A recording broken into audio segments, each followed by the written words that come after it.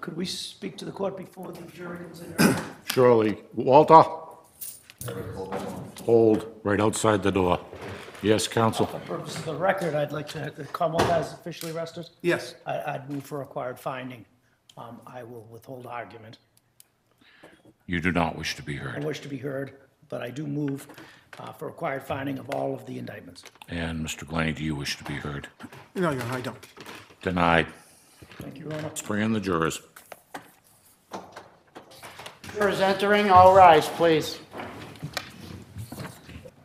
Court is now in session. Please be seated. Attorney Segadelli, Your Honor, I'm ready to proceed, and I'd call upon Dr. Daignault, please. please.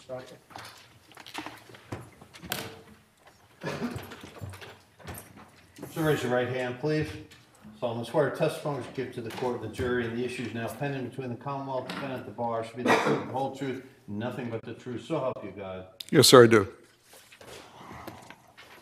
Good afternoon, Doctor. Good afternoon, Your Good Honor. afternoon, Doctor. Would you state your full name, please? My name is John Daignault. The last name is spelled Daignault. And what is your profession, sir? I'm a forensic psychologist. And what is a forensic psychologist? Forensic psychology is the branch of psychology that applies the science of psychology to questions that come before courts of law. And what is your educational background, sir? I have a bachelor's degree in a dual major of philosophy and political science, which I received cum laude from St. Michael's College in 1971. I have a master's degree in clinical social work, which I received from Smith College in 1979. I completed 2 clinical practica as part of my master's program. One was at an outpatient clinic of a psychiatric hospital, and the other was at an outpatient clinic of a community mental health center. And then I proceeded to undergo my education and training for a doctorate in clinical psychology, which I received from Baylor University in 1983. I completed 3 clinical practica as part of the doctoral program. One was at an inpatient unit of a Veterans Administration hospital. The second was at a residential treatment center for psychiatrically and behaviorally disturbed adolescents. And the third was at an outpatient clinic of a community mental health center. I then proceeded to my internship as part of my doctoral program, and I completed that and received my doctorate in clinical psychology. And your professional background, sir? Prior to graduate school, I began work in human services at a residential treatment center for psychiatrically disturbed children and adolescents called the Hampshire Country School, located in Rindge, New Hampshire. I was a child care worker and teacher there. Following that, I was retained as a supervisor and then promoted to assistant director of another residential treatment center located here on the Cape called the May Institute. After several years of working there, I then went on to graduate school, as I mentioned a moment ago, for my master's degree and my doctorate. Following my doctorate, I was hired initially as a forensic psychologist at Bridgewater State Hospital, which, as the jury may know, is the maximum secure facility for defendants before the court on various criminal matters. I was a unit clinical director there for a number of years, also a forensic psychologist that evaluated individuals that were committed there for evaluation by the courts in the Commonwealth, our Commonwealth. And I was also an assistant director, medical director at the facility, assisting the medical director in policies and procedures for the operation of the clinical and forensic program at Bridgewater State Hospital. When I left there, I was hired by the Massachusetts Department of Mental Health to work as the director of the Brockton Court Clinic. All of the district courts and superior courts in our state have court clinics associated with them for the purpose of providing evaluations to the court, either at the request of the defense counsel, prosecution, or the court itself, with regard to individuals that are before the court. As the director of the court clinic, not only did I perform those evaluations, but I also supervised other mental health professionals that were assigned to other courts around primarily southeastern Massachusetts, but also including here on Cape Cod. During those years that I was at the court clinic, I was asked by the Assistant Commissioner of Forensic Mental Health at the Department of Mental Health to serve on his senior staff for the development of the court clinic system in Massachusetts. It was getting a rebirth at that time. That was in the 1990s, and the Department of Mental Health was attempting to provide a resurgence to the court clinic system, and I was asked to assist in the program development and policy planning for the court clinic system. I also was asked during the 1990s by the Commissioner of the Department of Correction here in Massachusetts to serve on the Community Access Board at the Massachusetts Treatment Center for Sexually Dangerous Persons. This is a maximum secure facility operated by the Department of Correction in our state to evaluate and treat individuals that have been deemed by a superior court to be sexually dangerous. I sat on the Community Access Board that made determinations as to whether the individual was continuing to be sexually dangerous, as well as to any privileges within the institution that the resident was requesting.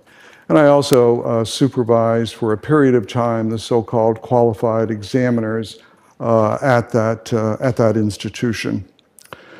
For the last approximately 30 years, I've also served as a court monitor under an appointment from the Bristol Superior Court in conjunction with the Bristol Probate and Family Court as a court monitor of a residential treatment center that has been under court oversight during this approximately 30-year period. My responsibilities are to ensure that the facility is operating according to court orders that are in place, and also to ensure that the facility is operating according to professional standards for residential treatment centers.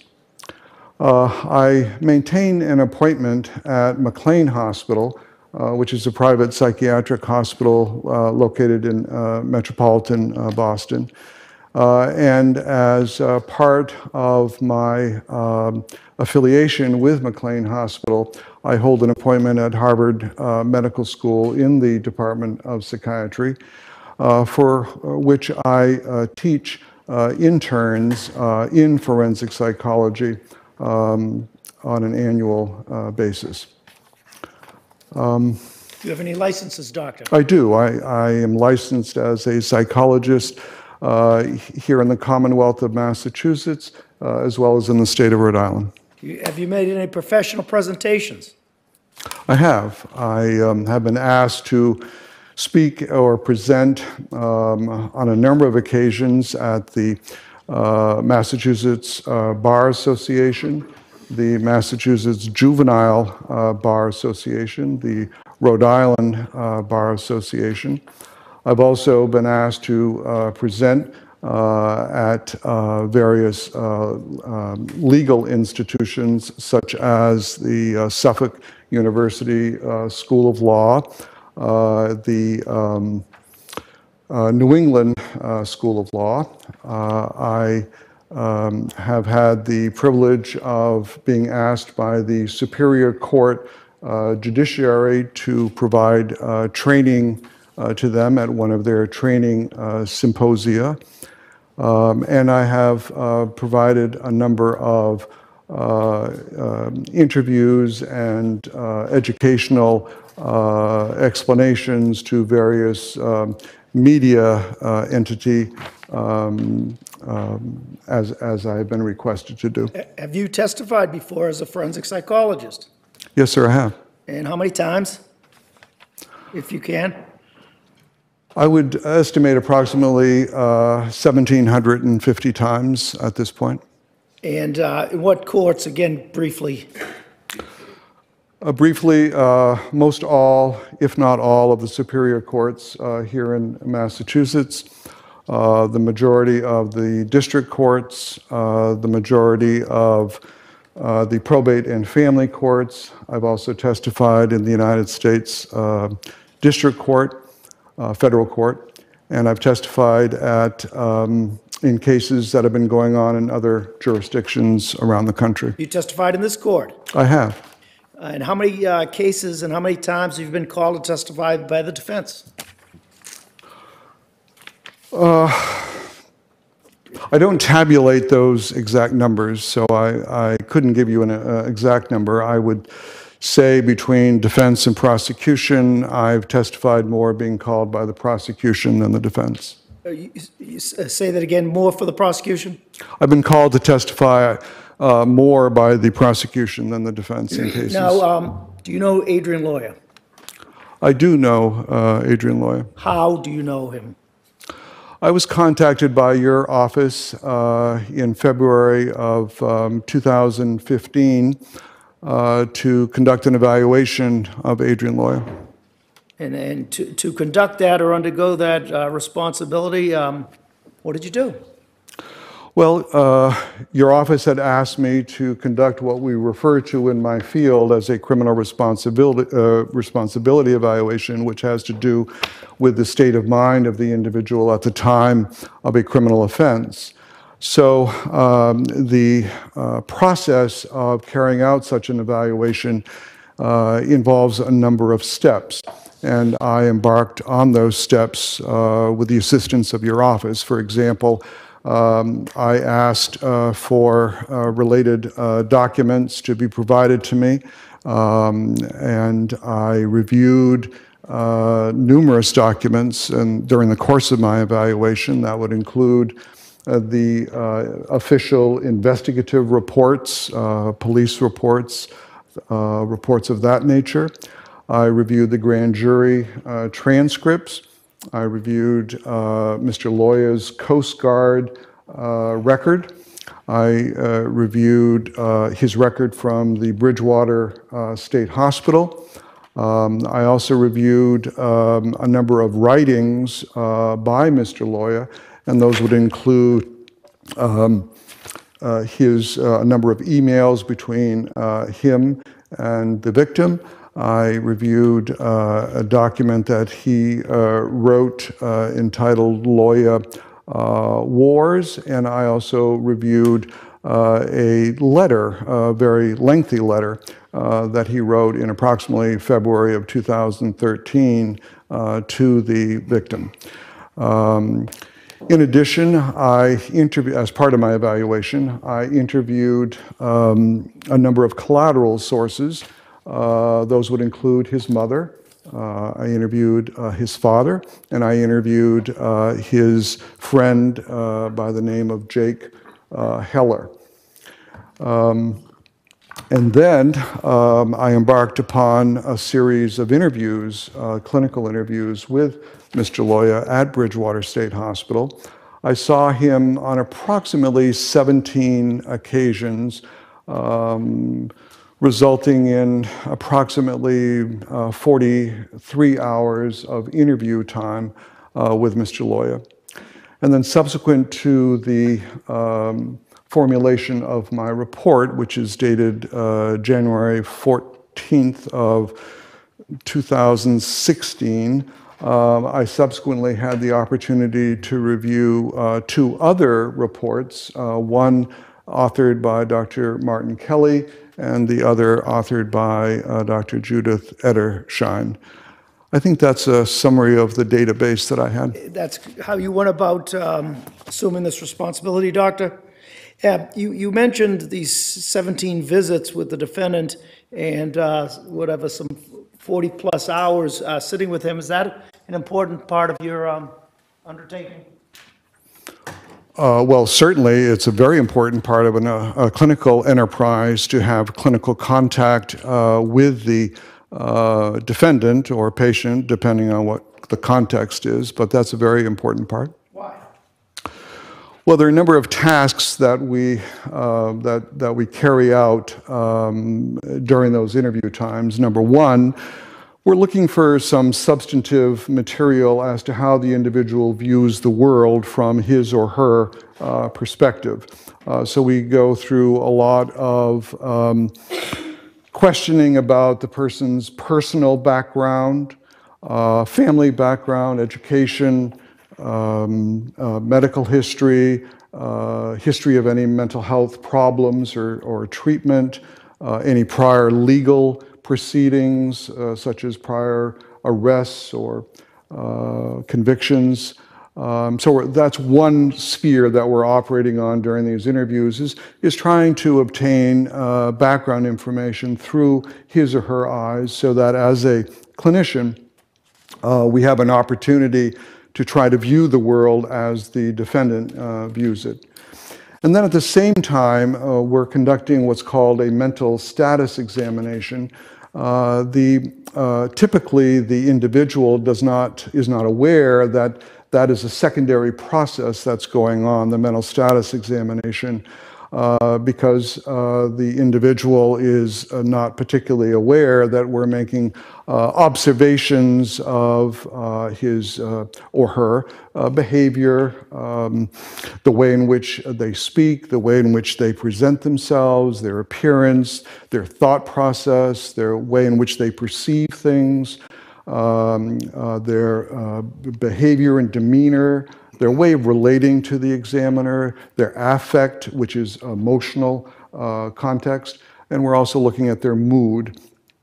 So that is a second process that's going on at the same time that we're obtaining the background information. Now, with that, Doctor, did you eventually form an opinion? And I probably should have said in a criminal responsibility case, the other thing that we're looking at during the clinical interviewing time is their view of the crime and their view of their mental process during the course of the actual crime itself. I should have said that. Did you eventually form an opinion? Yes. I did, yes. And do you have an opinion to a reasonable degree of psychological certainty as to the defendant's criminal responsibility on February the 5th, 2015? I do. And what is that opinion?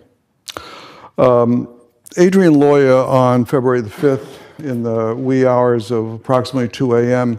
of 2015 was suffering from what we refer to as a delusional disorder. It is a psychotic major mental illness that was exacerbated by a major depressive disorder. But primarily it is the delusional disorder that deprived him of the substantial capacity to appreciate the wrongfulness of his actions at the time or his ability to conform his conduct to the requirements of the law. Is there another aspect of your opinion that supports that conclusion? Well, this culmination of diagnosis that I've just outlined was within the context of an individual that suffered for most of his, certainly his adult life, but even preceding that, there were signs of what we call a schizoid personality disorder. And it's not uncommon. In fact, research has helped us to understand that many individuals with delusional disorder have a pre-existing personality disorder. The most common of the personality disorder is paranoid personality disorder, but the second most common of the delusional disorder antecedents, that is the personality disorder antecedents, is the schizoid personality disorder. This would be the diagnostic understanding of Adrian Loya that leads up to February the 5th of 2015. Now, you first indicated, I believe you said, Dr. Delusional disorder. I did, yes. Now, did you use a particular diagnostic criteria when you came to that conclusion? I did. I followed the criteria of the Diagnostic and Statistical Manual version. We're in version number 5 now, so it's called for short, the abbreviation is DSM-5. Do you have those memorized? Do I have all of the criteria? No, I don't. It's a very voluminous document, but I have a working knowledge of the document. Well, I'm a ways away from you, doctor. If I were to hold that up to you, could you take a look at this chalk? Is that consistent, or refresh your memory as it reflected in the DSM-5s as to the criteria? Yes, those are the basic criteria of delusional disorder according to DSM-5. DSM-5, of course, on subsequent pages beyond that, goes into a lot more detail to provide the examiner with further information elaborating those criteria. But those are the basic criteria, yes. Can you, briefly as you can, please, how these criteria, how you see those in Mr. Loya? Well,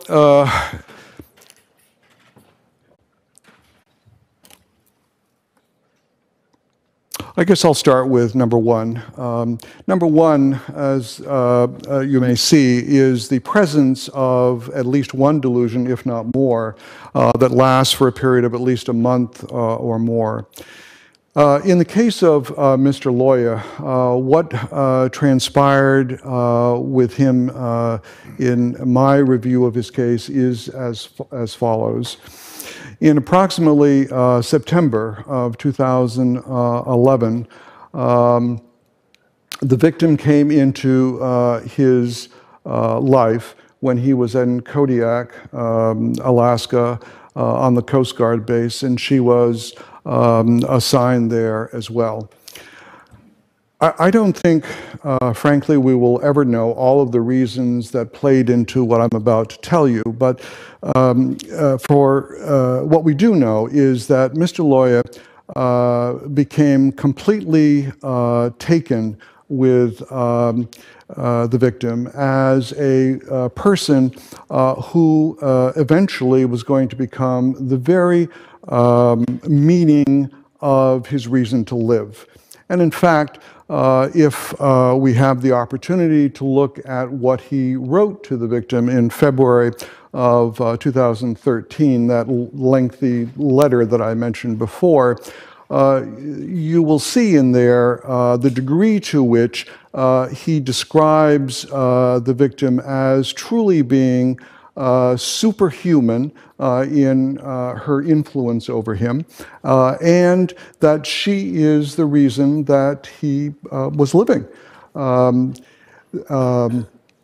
And so it starts at that point and becomes a delusional proportion insofar as no human being relies on one person to the degree that the victim became a entity in his life. It's irrational. It went far beyond what reason would dictate. And as time went on, after an incident occurred in February of 2013, Mr. Loya became one step further into the track of his delusional disorder. What happened in February of 2013 is an incident where he reports that the victim made sexual overtures to him. And his experience of that event was completely delusional. He started believing that this was, even though nothing of a physical nature occurred, he started believing that this was an event that constituted a rape. But not a physical rape. There was no physical contact in that sense, but a mental rape, that he had experienced this mental rape as a result of her reported actions, and that eventually he feels that he must move forward with the authorities and file a complaint with the Coast Guard authorities that she had sexually assaulted him, again, in a mental sense. There was no physical contact in that way. But he proceeds to do that. He files a complaint. And then he realizes that what he's now done is he's alienated the very person that, as I mentioned earlier, he had experienced as the reason for his life. He's cut her out by filing such a complaint. They were not to have any contact. They were not to have any more doings with one another. And at that point, he calls the support line of the Coast Guard and asks, he knows something is wrong with him. He's having nightmares about the victim. He's having crying spells that he cannot control. He's having all of these motions, which for a schizoid individual is very foreign to them. He calls the support line, and they connect him with, they refer him to a therapist. And he starts seeing the therapist, and then he's transferred from that base in Alaska to Chesapeake, and so the therapy ends. He does not have any more therapy at that point, but he does receive the disciplinary notice from the Coast Guard that instead of what he perceives to be the victim being a perpetrator of a, quote, sexual assault, he's now determined to have been the perpetrator by having taken advantage of his rank. And he becomes, at that point, in my opinion, he becomes unhinged to the point that he views in a delusional way that justice is not going to be done unless he takes care of the justice himself. And he then, for the next many months, basically plans out with the underlying delusional basis how he's going to mete out justice, leading to February 5th of 2015. Doctor, talking about the delusional disorder, is there a type that you've identified that's consistent with your diagnosis, Mr. Loya? Yes, thank you. There are several types of delusional disorder. In my view, he has the persecutory type. He believed that not only that the victim was, he was having these nightmares, as I mentioned. There was an incident where a dog jumped on his bed. He thought that assassins were being sent by the victim. And the persecutory delusional process expanded. So then in 2014, he started thinking that the Coast Guard were following him or tracking his whereabouts and his actions on the computer. And then when I met with him in February of 2015 to June of 15, he still believed when I last saw him that Bridgewater State Hospital was infiltrated by Coast Guard undercover agents tracking him and monitoring and following him. He told you that in the very month where these alleged crimes have occurred, February 2015, you said? About the Coast Guard in the hospital. I think that came in subsequent interviews as time went on, maybe a few months later. But he did tell me about the belief that the victim was engaging in actions against him. That was part of his delusional process, that she was doing things behind his back, and then it expanded to the Coast Guard. And that's how you suggested it's prosecutorial type, and that's what you just gave us. Yes, sir, that's right. Now, when you were speaking, you likewise mentioned it was part of your, I believe, diagnosis, doctor, did you not, the schizoid personality disorder. Is that fair? Yes, that is correct. And fair and accurate, I don't know how your eyes are, doctor. Diagnostic criteria suggested in the DSM-5? Again, there are pages that follow those, but those are the basic criteria. Okay, and please, in talking about that as part of your diagnosis of Mr. Loya, please tell us how it applies to your diagnosis of Mr. Loya and what he suffers from. Well, if the members of the jury can see that, all right, it is a pervasive pattern of detachment from social relationships and a restricted range of expression of emotions in interpersonal settings. This is, to cut through the chase, this is the proverbial loner.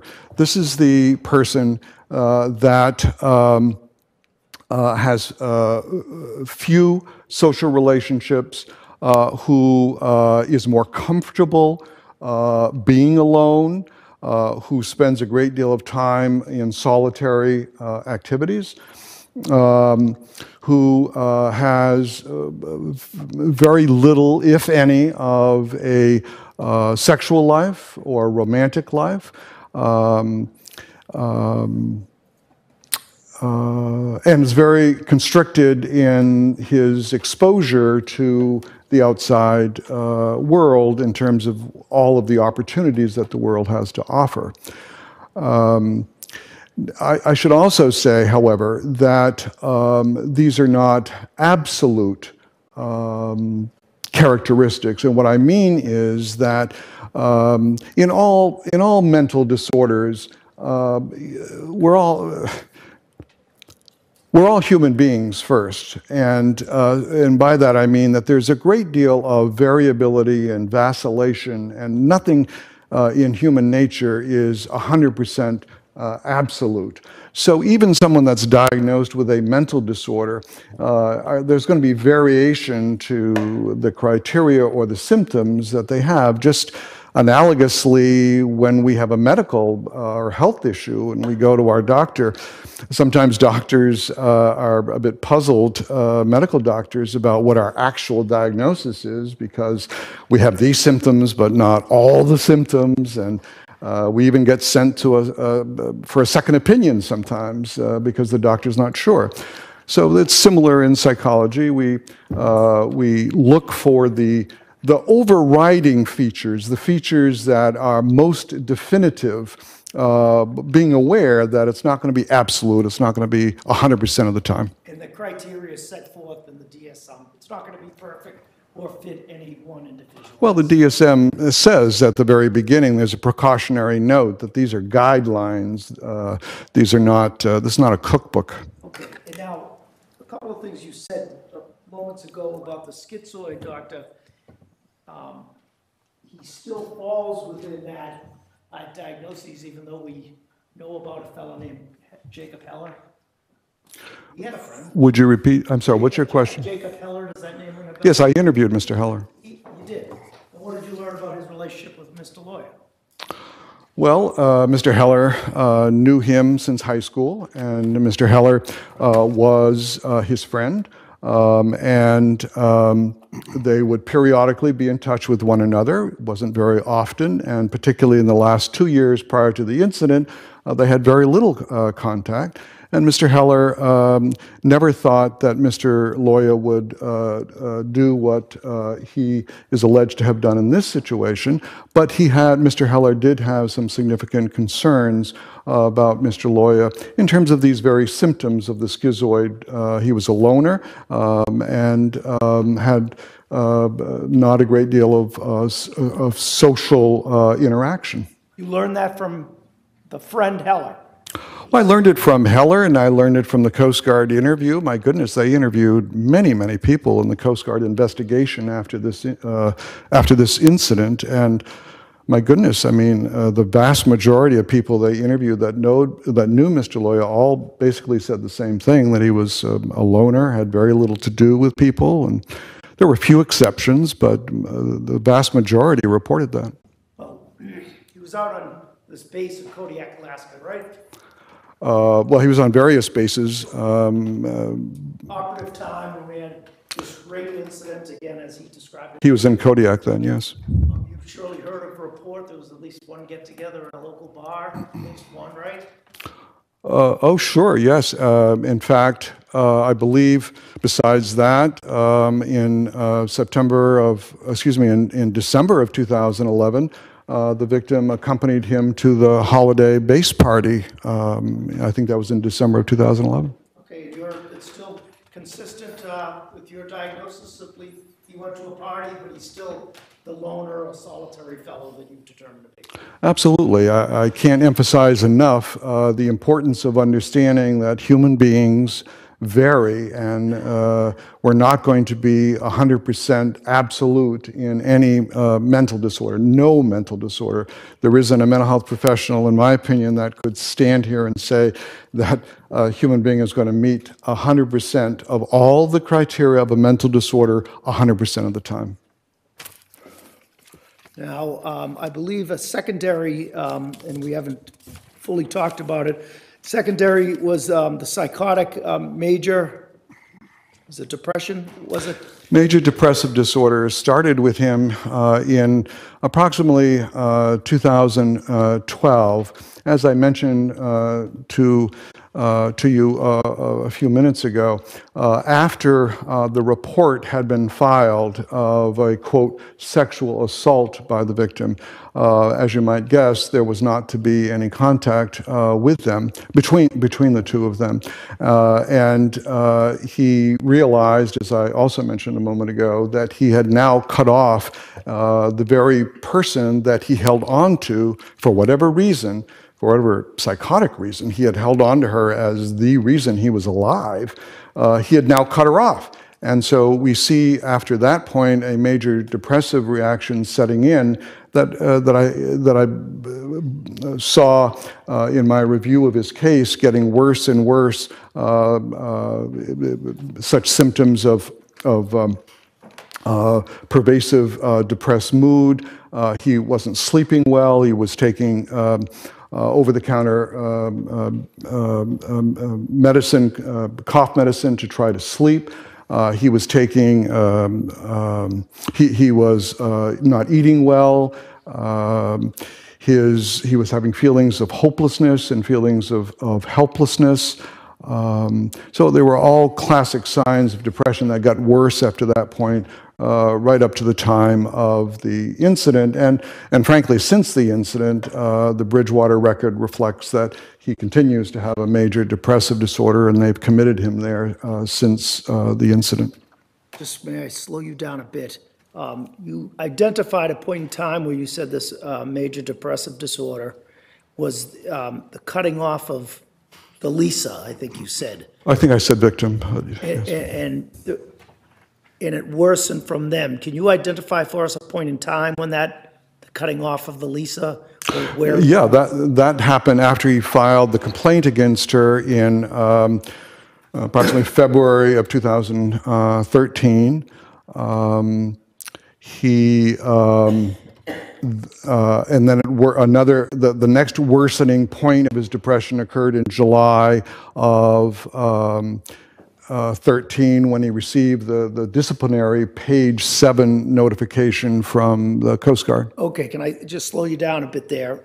There's the incident that he perceived of being raped Yes. Rape of the mind. You said things proceeded worse from there, the cutting off of Lisa with reporting it to the Coast Guard. Is that fair? That's fair. Were there other instances of the worsening or examples of the worsening of his major depressive? Yeah, after he received the page 7 notification, the disciplinary notification. Okay, that happened when he'd already transferred, correct? That's correct. He was in Chesapeake. Okay, was that, receiving that of some significance to you in your diagnosis of Mr. Loya?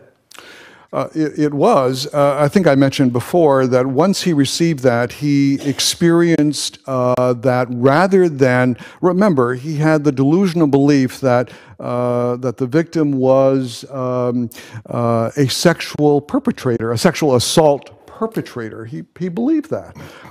And then when the page 7 came out, the disciplinary notice came out, instead of her being held responsible as he thought she should be, he was being notified that he was the wrongdoer. He was the perpetrator of a wrong. And at that point, his depression did worsen, to answer your question at that point, and I think amplified his delusional disorder. Well, the amplification and the worsening of it occurred, you said the beginning or when it started in, when was the rape, please, doctor?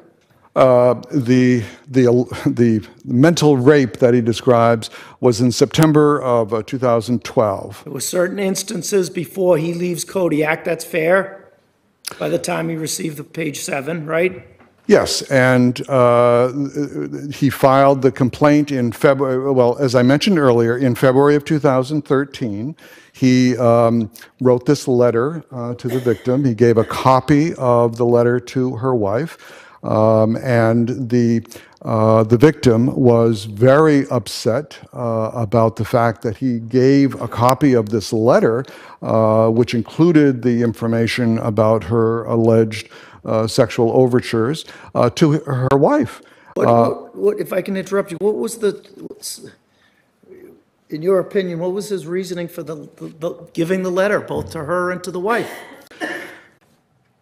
I think that's a good question.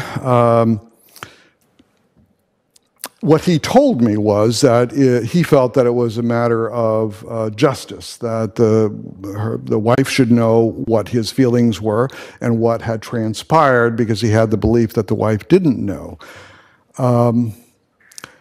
That's what he told me. As an examining forensic psychologist, that may have been part of it, but I also think that there was potentially a self-destructive course to this whole process. This man was deteriorating mentally, and I think he was throwing out flares, if you will, trying to indirectly obtain help for what he knew was a deteriorating, or experienced, knew is not the right word, but experienced as a deteriorating mental state, throwing flares out. I mean, that was, I'm glad you asked the question, because it's a rather unusual thing to do, but he did it, and as soon as he did it, the victim was very upset, understandably, and it was at that point that she told him, I'm going to go to the superiors, to our Coast Guard superiors, and tell them what you're doing. And it was at that point that he filed the complaint that she was a sexual assaulter. I think it's at the beginning of that letter, doctor, where he uses such words as, I want you to know the truth. Want you to know the truth. And he goes on to say, you have superhuman, I don't want to misquote, but superhuman influence over me. And basically, this very lengthy letter paints a picture of that she's the reason that he's living. And that was the truth to him? And I believe it was the truth to him. You had the opportunity, did you not, to look at what's been termed or named the Loya Wars? I have. Have you read that document? I have. How long is that? Several hundred pages. Details in that, doctor? The details are... Is it detailed? Oh, yes. Yes, it is. And let's just talk for a moment about it. You read it. How long a period of time is it chronicling?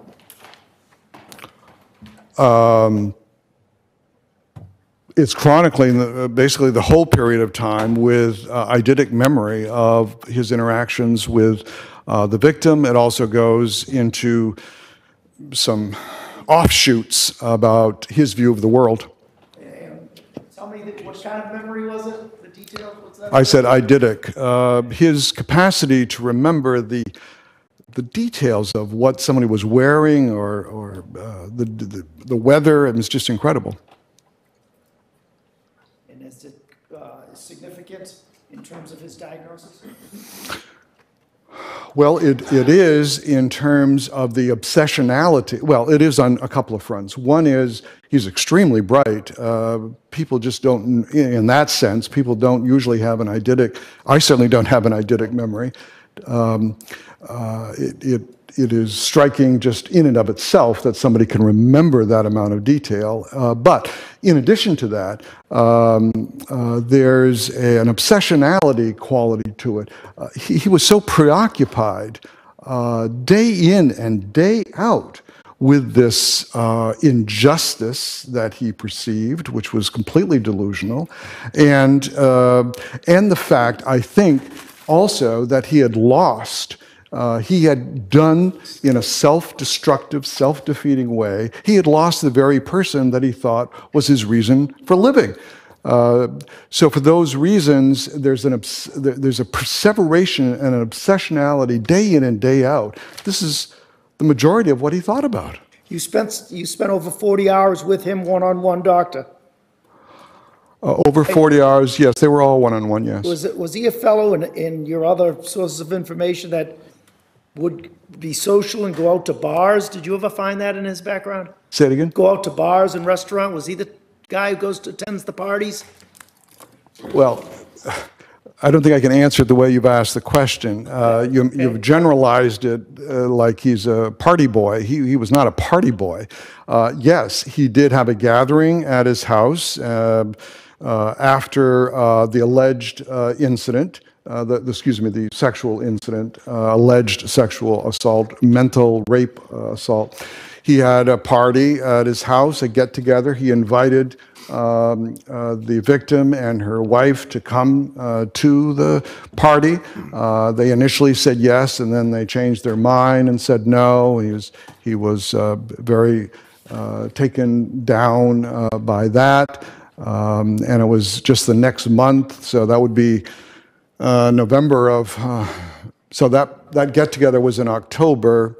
So the alleged rape was September of 12. In October of 12, he invited them to his house, and they didn't come. And well, let me slow you down. There was also these morale gatherings, were there not? There were morale gatherings. And, there were get-togethers on the base. and knowing that, does that alter your opinion in any way about the fellow that you diagnosed Adrian Loya to be? No, I think I've already explained that even someone with a schizoid personality disorder is going to have instances that they're going to interact with other people. It's the predominant problem, I think the technical language in the DSM is pervasive pattern. Yes, it's pervasive, but it's not 100% of the time. And you also indicated when you said he was worsening when he went into that depression, you noted the lack of sleep, weight loss, hopelessness. Is that fair? That's correct. And is that consistent with your diagnosis? That's correct, yes. Now, just briefly, in looking at his background and your diagnoses of Adrian Loya, and briefly as it relates to his family, can you just tell us about that and how it supports your opinion and your conclusion about his diagnosis? Oh, sure. Tragically, he had a very emotionally uninvolved relationship with his family members. I spent 40 hours with this man, so I think I know pretty well anyway, the way he sees the world. His view is that his parents had, particularly his mother, had very little emotional attachment to him. Felt that his father kept pushing him to get socially involved, but he just naturally, as a schizoid personality, could not get as involved as his father wanted him to, and he felt he was a disappointment to his father. In fact, his father went on to marry and have two other children. So Mr. Loya has two half-brothers, paternal half-brothers. And what was I going to say? Oh, one of those half-brothers, Ivan, Mr. Loya feels became the apple of his father's eye. In fact, the last communication that Mr. Loya told me he had with his father mentioned something about going with Ivan to some sports event or something. And Mr. Loya either thought or said, he may have said it or thought it, I'm not sure, but I'm glad that you finally have the son that you wanted, because I never was. He had very little to do with his sister, his full-blooded sister, very little to do. He said that his sister had emotional breakdowns of her own. They never had a close sister-brother relationship. And he told me that his brother has mental problems of his own and has a non-existent relationship with his brother. He has basically no relationship with his mother went on to marry, has no relationship with his stepfather of any significance, and he has no relationship with his stepmother that his father married. In fact, as a normal course in my work, I asked for names and ages and so forth. He couldn't even remember, he couldn't even tell me. This is a fellow with an eidetic memory. He couldn't even tell me who his stepmother's last name was. He remembered her first name, Lydia or something, but he couldn't remember her last name. Briefly, he was from birth to about 10 years old with his now split parents. He Yes. lived with mother, right? Yes. But mother had moved, Yes, she moved to Albuquerque, I believe. and then from age 10 to 20, who was he with? His father. And again, they're living different states. They were living in different states, yes. And now take me from 10 to 20, the activities that he indicated to you that fits into your diagnosis, please. Well, basically what he told me is that by his early teens, that he felt completely unaccepted in the world, unwanted and unaccepted in the world, and he retreated into the development of a fantasy world. He spent a great deal of time watching Star Wars when that first started to come out. He was in his early teens. And he actually envisioned himself as part of Star Wars. And he described to me when I said, well, overall, what would you say about your family upbringing? He thought for a moment and he said, well, it wasn't bad, wasn't good. And then he drew an analogy. He said, I suppose it's like a plant. You add water to a plant, and a plant grows. But you know, Dr. Daignault, there's not much you can do with a plant. It just grows. Now, some confusion here, Doctor. You talked about the delusional disorder, the schizoid, and you talk about now unaccepted in the world, a fantasy world, or living in a fantasy world. Is that fair? By his early teens, yes. Yet by later teens, I mean, he graduated from school, did he not? Yes. And he, in fact, had a job. Well, he graduated from high school. He school, dropped out of, he tried college, he couldn't survive in college. And how does your diagnosis, is it consistent with him not proceeding in school or succeeding in school, dropping out of community college? Yes. How is it? Oh, well, he could not attend to do, well, the social environment, I think, was too much for him. He was not able to handle, you know, in high school, when you're still living with your parents, there's some structure that kind of organizes your life. And when you go to college, you're much more independent. And I think that was one reason why he didn't survive, was that degree of independence he's really not capable of. But the other thing was there's a lot of social interaction when you get to college, and that was distressing to him. And then the third reason is that he really couldn't, he never could concentrate well, even in high school or earlier grades, on his homework. And that's a big part of college. It's consistent with your diagnoses that you gave us here today? Well, it is. I mean, I'm not saying everyone with schizoid personality disorder doesn't get through college, because many do. But that kind of problem that he was having would be consistent. And other times now going through high school and on to college, do you know of any athletic events he'd attend or? Well, the only extracurricular activity he had was swimming in high school. And of course, swimming is a solitary activity. You're not working with you're working very little with a team. It's a single competitive event. And he did fairly well by, I think his senior year, he may have come in second or something in his competition, but that's a very solitary event. He had no other formal extracurricular activities, and spent his time mostly, as I mentioned earlier, watching Star Wars or being on the computer. And he goes on to tell you how he did with grades in schooling. His grades were not good. His grades, as I mentioned earlier, he wouldn't do the homework. Now going on, and again, I just want to touch briefly, surely many people watch Star Wars or movies of that nature, right? I've done it myself. And, but you said he almost living in a fantasy world. Can you just explain that to us? Yeah. There's a term when you watch movies, the temporary, when you watch a movie, it's the temporary interruption of disbelief or something. I don't remember the phrase, something like that. Like temporarily you put yourself in the movie.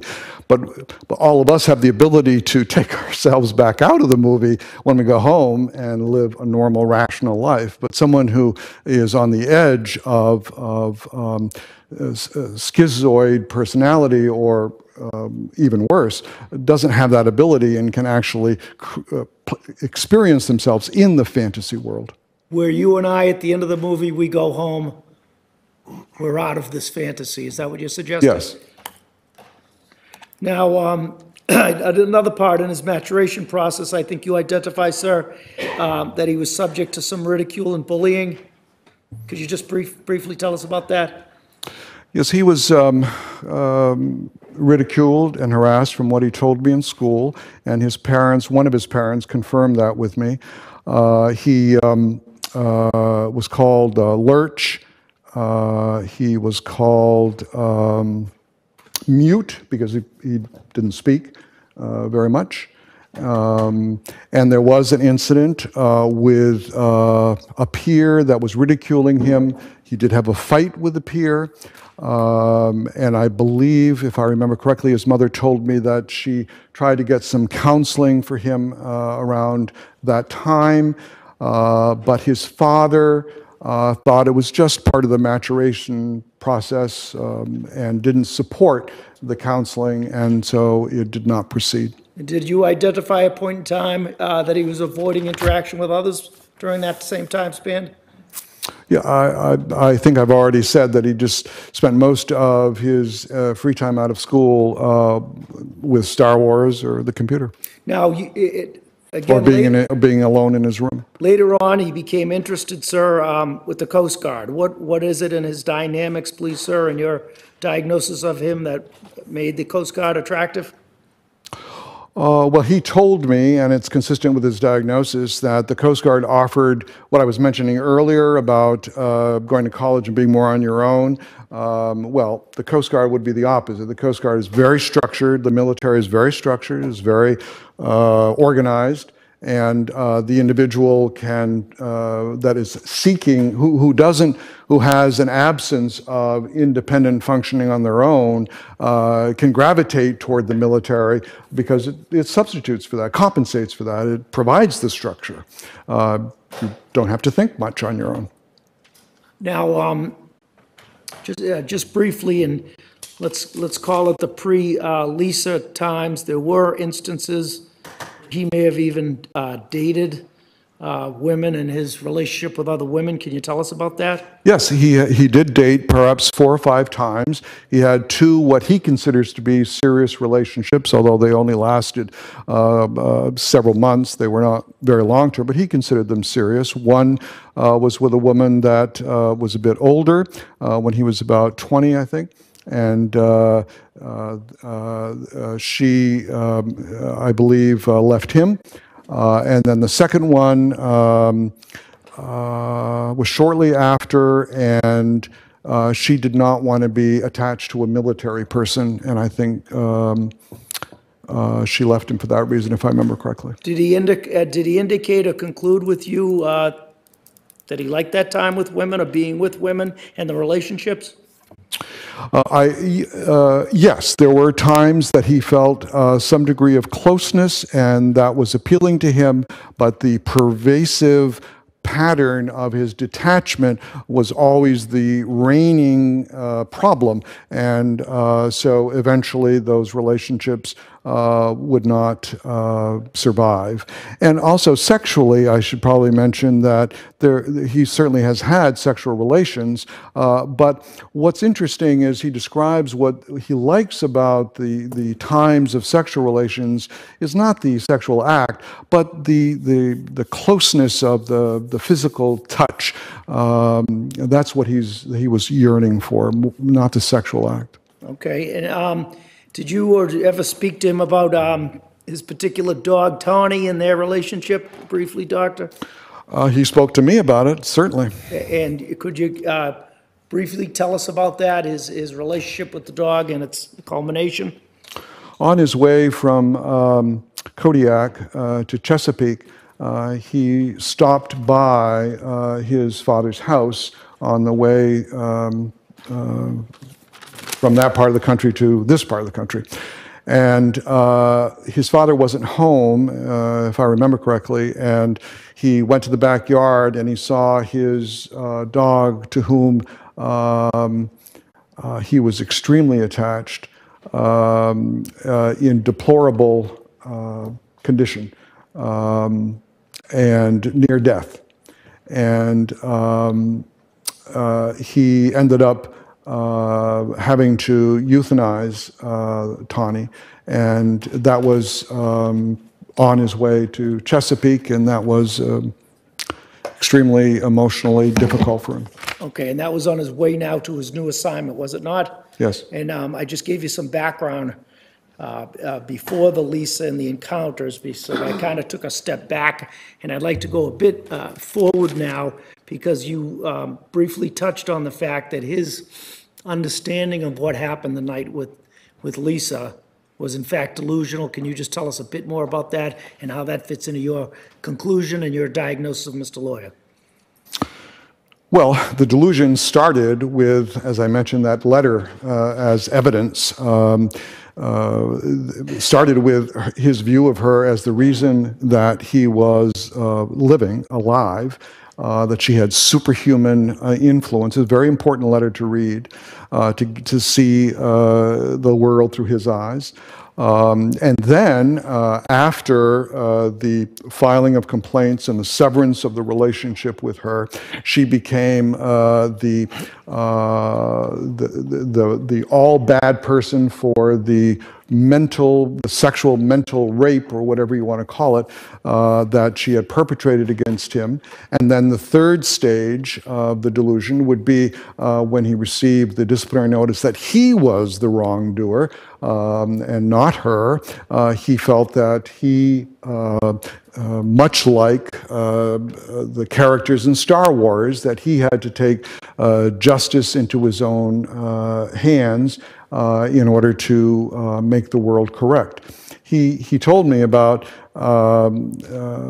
Captain Khan and Captain Kirk in Star Wars, and the bitterness with which Captain Khan would fight against Captain Kirk beyond all reason, that Captain Khan would stop at nothing to try to overturn Captain Kirk. Okay, now, I'm going to interrupt you for a minute, Mr. Secretary. Jurors, why don't you take 5? A little stretch will do you good. Jury, all rise, please. Doctor, take a couple minutes. Thank you, Your Honor. The jury feels. No problem.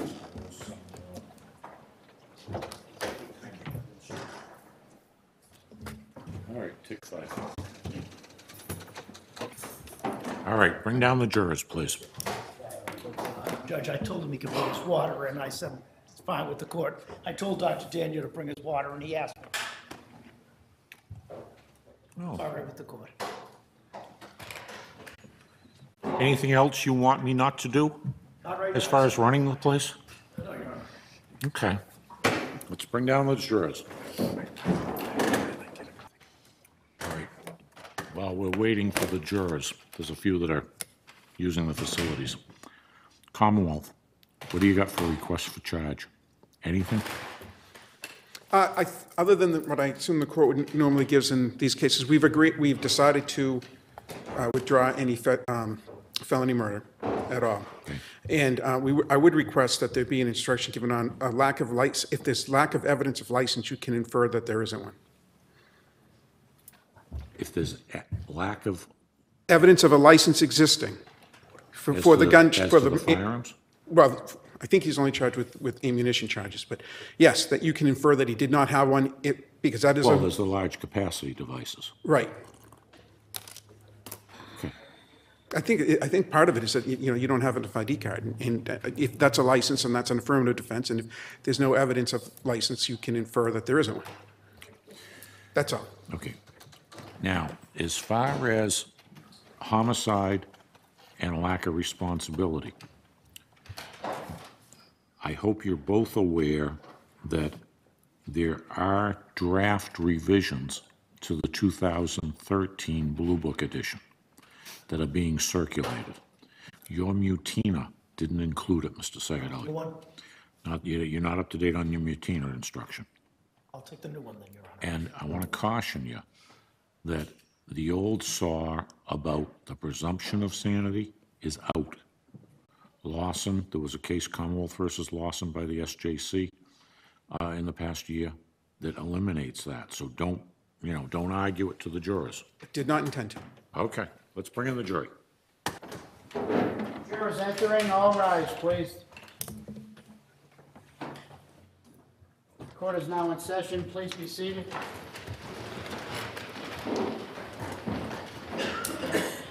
Doc, did you have the opportunity to review the volumes of Bridgewater State Hospital records? Yes, sir. Did you see that he was prescribed at some point, I believe it's termed Risperdal? You're close. And what is that? It's an antipsychotic medication. Now, doctor, you aware of the diagnoses of avoidant personality disorder? Am I aware of it? Yes. Yes. And did you take it into consideration when you looked at all of the material and you spoke for over 43 hours with Mr. Adrian Loya? Did I take that diagnosis into consideration? Into consideration whether or not it applied to him? I guess in a backhanded way, I never thought it did apply to him. Okay. Why? Well, there are several prongs to the avoidant personality disorder. Pervasive pattern of social inhibition, feelings of inadequacy, and a hypersensitivity to negative evaluation. And remember, this is a pervasive pattern. Prior to his encounters with the victim, I suppose you could say he had some social inhibition, because we're certainly seeing the difficulties that he had. I'm seeing it pervasively as detachment, but I suppose you could see it as social inhibition. But what he did not have was feelings of inadequacy. He was enough detached from people that he basically, for most of his adult life, didn't care what people think. And he was not hypersensitive to negative evaluations until his encounters with the victim. So for most of his adult life, and starting in his childhood and adolescence, he he really did not have those problems. So I did not see that diagnosis as relevant. ask you, the chief overriding problem that he has is detachment from other human beings. You said, though, hypersensitivity to negative. We did see that. After, yes. After what? After he became involved with the victim, yes. And the victim's filing of complaint against him. Doctor, did you take into consideration and review the potential for borderline personality disorder? And please explain to us what that is. A borderline personality disorder has several features to it. One is instability in interpersonal relations. I suppose we could agree that there is that element in terms of if you want to interpret detachment from human relationships as a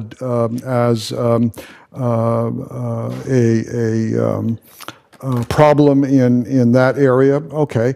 But the other features of borderline personality disorder he doesn't meet, and that would have to do with his self-image. Again, prior to his contact with the victim, he did not have a problem with his self-image. He basically withdrew from people, so he didn't have that difficulty. And the instability in affect, although there were punctuations where he would get angry, most of the time he was very flat, as he was during my examination of him over all those hours. He cried at points, but mostly he was very flat in his affect. People with borderline personality disorder are all over the place emotionally. They're up and down. It's very unstable. They're unstable in their interpersonal relationships. And then the other criteria for borderline personality disorder is impulsivity. Well, this individual is the last person that you would see as impulsive. Everything is plotted and planned and organized to the nth degree. There's hardly any impulsivity to him. He doesn't meet that diagnosis. Okay, now let's get in. We gave a background, gave a lot of material you learned from your hours with him. I'm bringing you up closer to the event, and we'll start in the October of 2014. There was a particular trip that he made. Please tell us about that from Virginia up to Bourne, Massachusetts. He, at that point, had reached the point in his delusional state where, as I mentioned earlier, he determined that he was going to have to mete out justice against what he viewed to be as a very dangerous person, the victim, for her mental, sexual rape of him, and he was going to have to serve justice. As part of his plan, he decided he would have to make sure that he knew where the victim lived, and he took a trip in October of 2014 up here to the Cape from Chesapeake to make those reconnaissance observations. Well planned out, studied, Google mapped. You took that all into consideration? Yeah, I did. And fits into your diagnosis and the diagnosis you gave us of him today? Absolutely. The delusion, I mean, we have to understand, I don't think we got to the second prong on the delusional disorders. We got off talking about the first prong, which is the delusion. But the second prong is that somebody with a delusional disorder looks perfectly normal, other than when you prick the delusion. Otherwise, they don't appear bizarre, like somebody with schizophrenia. They don't appear odd. Yeah, it's number C. Apart from the impact of the delusion, functioning is not markedly impaired, and behavior is not obviously bizarre or odd.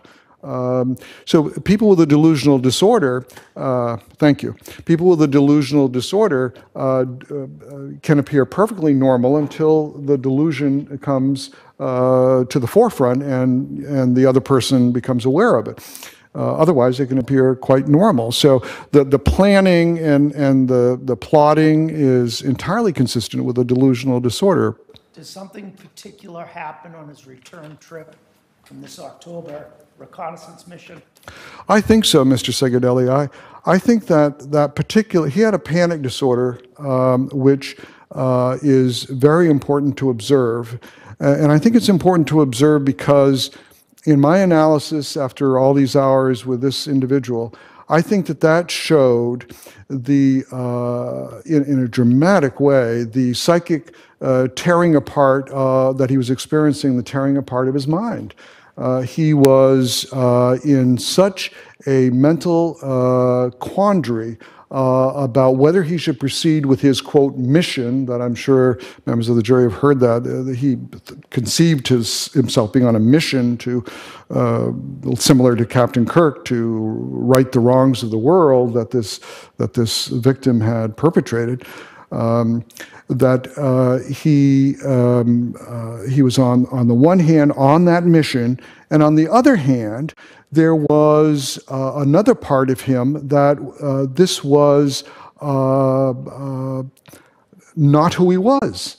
And I experienced my view of that as a splitting apart of his mind. And it was very dramatic, I thought, to observe. But it manifested itself, did it not, Doctor, in him physically? You're talking about the mind, but we saw it in the hands and so on and so forth, did we not? Yeah, they had physical manifestations, yeah. And you were obviously considered whether or not this fellow was malingering or faking any and all diseases, right? Well, I did consider that. A forensic psychologist or a forensic psychiatrist should always consider that. But what I came away with is this man wrote down and laid observant for all police authorities, all authorities and all members of the jury to see everything that was in his mind. He wrote Lawyer's War, some 200 pages. He recorded much of his activity. He recorded the event, the very tragic, horrible event in that house that night. He recorded it. This was not somebody who was trying to hide something. Likewise, now after that point, again, you said there can be a period of normalcy. He managed to drive himself back to Virginia, did he not? After you're talking about in October of 14? Yes. Yeah, after the panic attack subsided, he did. And now there's a span of time between that October reconnaissance and coming back here sometime on or about February 2nd of 2015, right? Is that Correct, right. Now, did he have the ability in that time to stop and put an end to this mission, this operation? Interesting question. I think there's a yes and no answer to that. Well, maybe I can assist you with this as you think about it. The ultimate operation of the plan designated a particular date he was going to accomplish this task, did it not? Oh, sure. He had planned it on his birthday. Okay. What birthday was it? It was going to be his 30th birthday. Is there some significance to that? It's a milestone in most people's lives. The decade birthday is usually a milestone. And whether or not he could... And he planned to die, as I'm sure the jury knows, he planned to die after that. Please, how does that fit into his plan and his operation and his mission, the culmination of his life, Doctor? I don't understand the question, sir. Well, again, you said he was avenging a wrong, your words, mete out justice, correct? Mm-hmm, yes. But there was going to be, again, lack of better words, a final chapter of him dying. There was, How does yes. that fit into your diagnosis of his particular mental disease? Well, it fits into my diagnosis of the delusional disorder insofar as once he had taken away keep in mind, this not only is the enemy, but it's also the only person that he's alive for. It's both. Once that's done, he had no reason to live. Enemy and only reason to live? Is that what you said? Both, yes. Now, whether or not he could stop himself, he drove up in that February and checked into a particular hotel, did he not? Yes, he did. Again, somewhat normal, presumably. Well, no, wait, no, not normal. He had what he thought was a religious experience on the drive up. Tell us, please, about that. His car broke down in, I think, Scranton, Pennsylvania. And he started thinking that that this was some sort of omen, that the breakdown of the car was a spiritual message, some sort of omen to him, that maybe he should abandon the mission. And then the more he thought about it, the more he felt that he had to continue with the mission. But that was a significant event along the lines of the question that you just asked me. So going back to my question of whether or not he could stop it, he was said looking yes. at a way to stop the train. Yes, I said yes and no. He had that ability, to your question, yes and no. And at points, he was looking for a way to stop it. There's no question about that. And that would be one example in Scranton. And was there other examples of something that may have put an end to it? You said this religious and/or car breaking down. Any others? Yes, when he was in the room itself, when the horrible event occurred, there was a moment that he... Well, we'll get to that in a Okay. moment. Let me just... Well, you asked, Before we so get I was into trying to that, answer. was there a buying of a lottery ticket or another omen? Wherever he told you about? I don't think I discussed the lottery ticket with him. Okay, well, did you discuss the potential for a one-time associate or friend having been maybe reassigned to his base in Chesapeake? Do you recall that? No, I don't recall that. Now, calling your attention now to February the 4th, on that evening, there was a retrieval of what's called a tree or a deer camera or something like that. Do you recall that? I do recall that. In fact, did you watch a video of that happening? I did. Okay. And again, it's part of his documentation of this entire event. Is that fair? Well documented, yes. Tragically. Now, taking us up to that, and you viewed all of those videos along with the panic attack, correct? Yes, sir. Take us now from how do those, we put these hoax devices in and around that particular apartment before going in, correct? Well, he put the car to stop traffic and blew it up, and he put devices in other places. He put the boombox under the mailbox. The boombox was programmed with Star Wars songs, Batman songs, James Bond songs.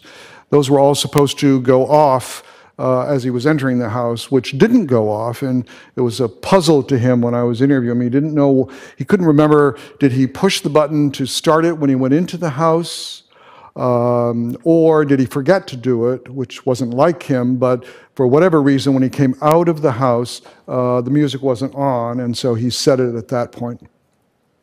Now, once in the home, the mission or the plan was derailed again, was it not, Doctor? Tell us about being in the room. Potentially derailed, you're talking about? Yes. Yeah,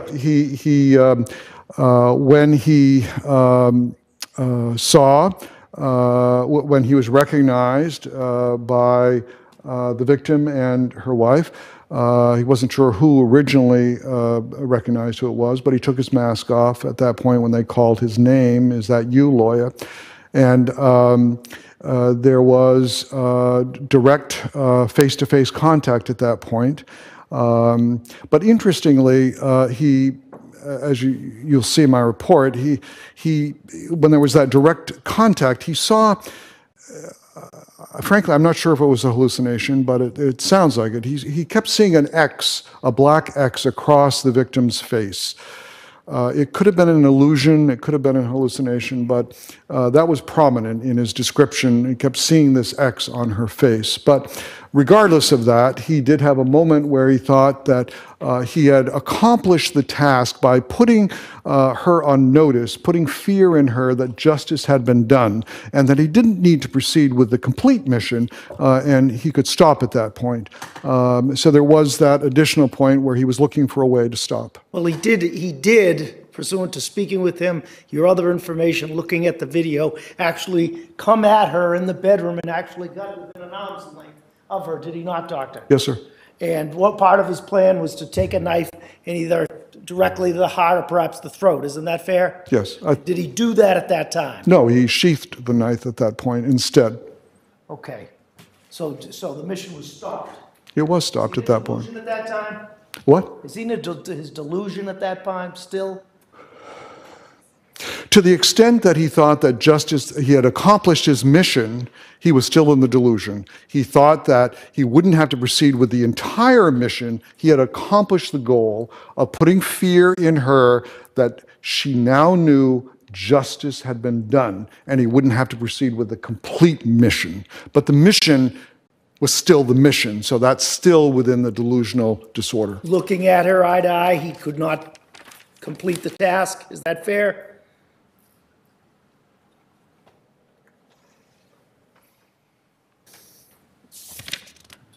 For that moment, that's correct. What then happens, Dr. Daignault? Then he sees a cell phone being dialed or present by the victim, and he fires a warning shot. The warning shot into the mattress. The warning shot startles him. He sees the flash, hears the intense sound of a gunshot, and has the experience at that point that things are getting out of control. The mission is getting out of control. He has to bring it into control. And then he sees the mattress come up at him, and it was at that point that he completed the mission. Was it your diagnosis and his mental disease in effect at that point? At that point, yes. Well, I think it was in effect throughout that whole experience in that room, but at that point he decided he had to complete the mission to its entirety. And after the discharge of that firearm, he left that unit, did he not, Doctor? That's correct. He raised the rifle and... That firearm, he left that unit, did he not, Doctor? That's correct.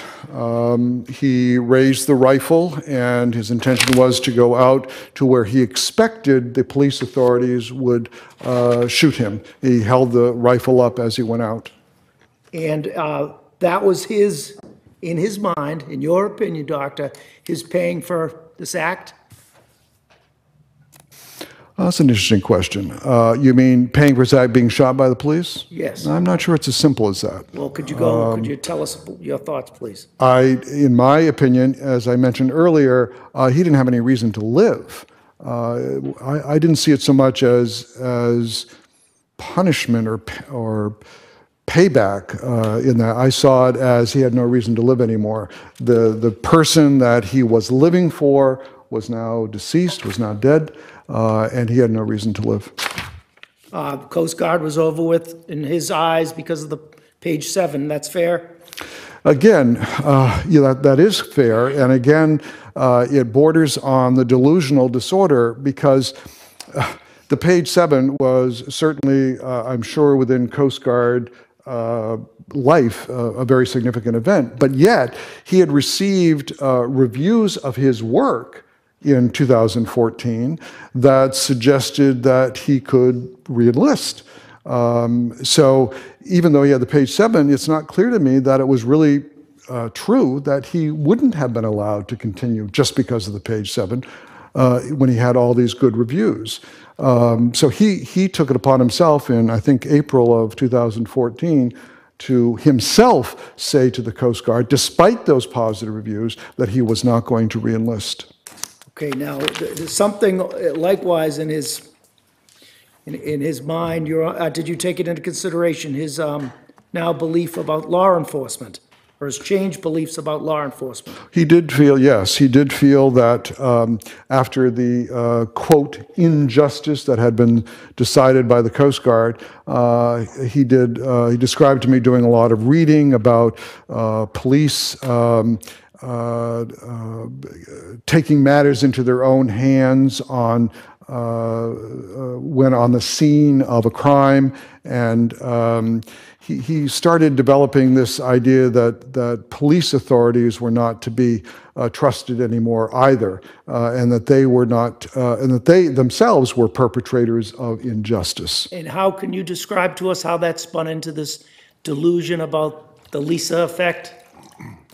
Well, again, injustice had been done, in his mind, by the Coast Guard, and he expanded it to now include, well, it started with the victim, and then the Coast Guard, and now all police authorities, in his view, were potential handers out of injustice. We talked briefly and about the panic attack videotaped, and you read it.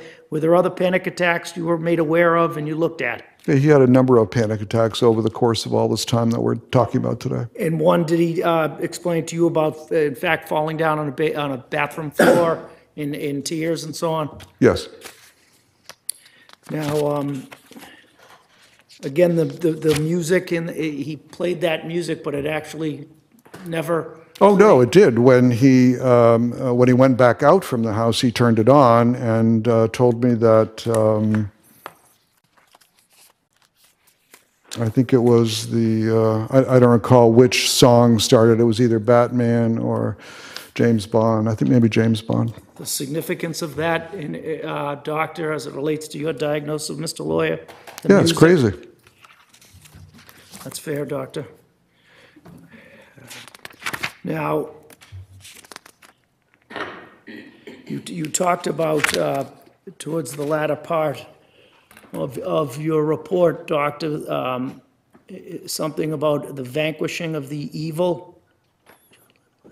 I think we've gone over that. Covered that afterwards he felt relieved. Oh, he did. When I saw him about 6 days after the tragedy at Bridgewater, and he described to me feeling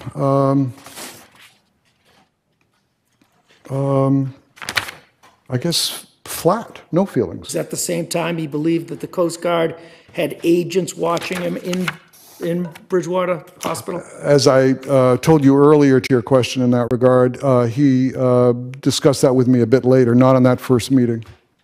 In discussing the mission, did he tell you or explain to you and verified via the videos wearing the Star Wars patches and a Star Trek badge on his chest? Yes.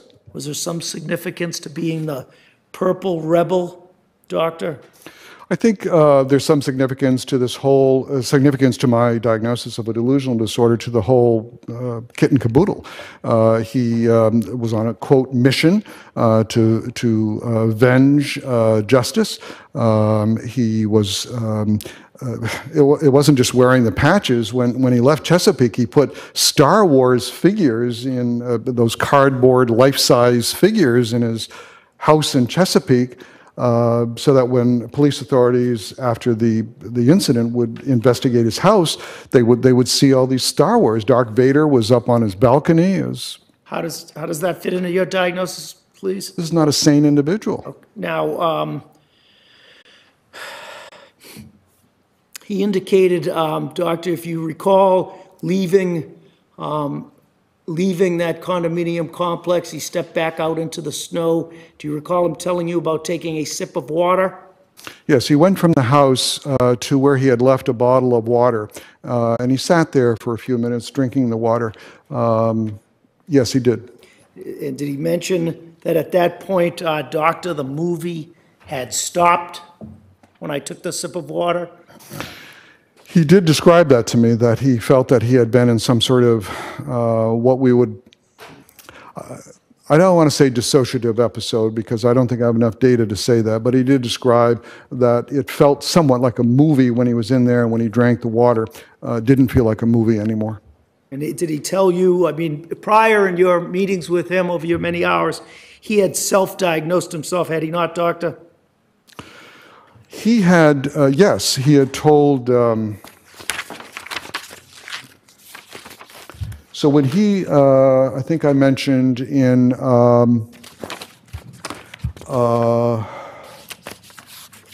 April of 2013, after he had written the letter to the victim in February of 2013, and she complained to the superior officers about the letter and what it had done to her and her wife, and he had gone to counseling in April of 2013, about a month later. And he did say to the counselor, according to what he told me, we don't have those counseling records. I believe all of you tried to get them, but we never got them. But he said he told the counselor that he thought he had a schizoid personality disorder. At any rate, towards the latter parts of your meeting with him, and I believe you put it in quotes, doctor, he said to you, being ill is a horrible thing to have. Do you remember that? He did tell me that. Yeah. Now, doctor, what is the standard, the McCall standard, as you understand it in the Commonwealth of Massachusetts? A person is not responsible for criminal conduct if, at the time of such conduct, due to mental disease or defect, the person lacked the substantial capacity to appreciate the wrongfulness of his actions or conform his conduct to the requirements of the law. Now, pursuant to everything you've told us during your testimony, your opinion, sir, to a reasonable degree of psychological certainty as it relates to Adrian Loya in February the 5th, 2015, and criminal responsibility. Can you share that with us? In my opinion, after all the hours and review of the data, he was experiencing a delusional disorder which deprived him of the substantial capacity to appreciate. Appreciate is an important word in my training as a forensic psychologist. Appreciate means a full understanding of what you're doing. As a result of that delusional disorder, he did not, in my opinion, have a full understanding. He was operating within the experience of a delusion and therefore could not have the substantial capacity to appreciate what he was doing was wrong, or conform his conduct to the requirements of the law. If you said to, in my opinion, if you said to Adrian Loya, is killing somebody wrong, he would say, yes, in general, that's absolutely true. But under the influence of a delusion, he believed that what he was doing was right, and that he was unable to stop himself. And frankly, in my last meeting with him in June of 2015, he still believes it. Now, he also feels remorse about the loss of the victim, but he still struggles mentally with thinking that what he did was right. Now, I approach you, your evaluation's dated January 14th, 2016. Is that right? Accurate, doctor? Without examining every page, this appears to be my report, yes. If you want, please, I'd like to enter that as an exhibit. No problem. Next number, exhibit. With that, that's all I have. 139. All right.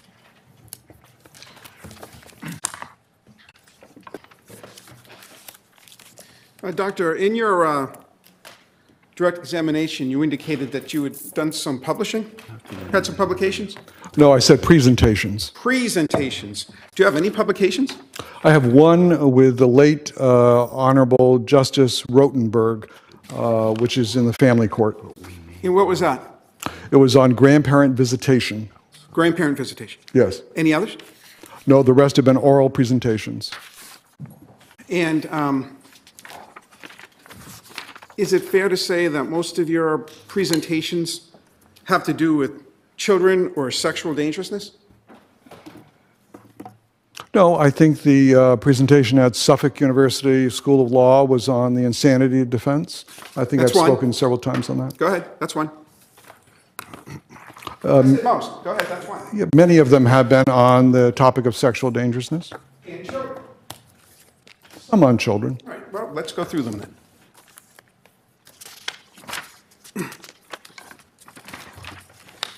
You indicated you were an invited speaker, right? Mental health issues and divorce. Yes. Okay. Yes.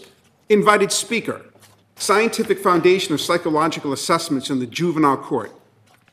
Yes. Now, would that involve children? That would involve children or adolescents. Oh, so let's not quibble over children. When I say children, what age do you consider a child to have? Up to 18. 18.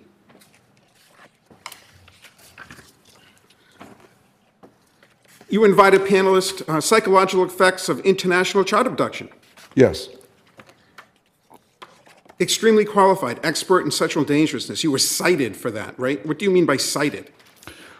The Middlesex Superior Court Justice and the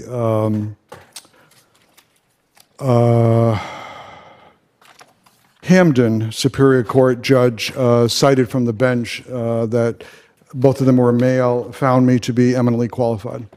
Well, what does that mean, cited? Did they cite something that you had written? Cited something you had said? What does cited mean? During the voir dire qualifying me, they announced, that was the citation, that I was eminently qualified. Oh, so you just mean somebody from the bench accepted you to testify in the case by citing? Is that what you mean? No, as I said, the justice said that I was eminently qualified as an expert.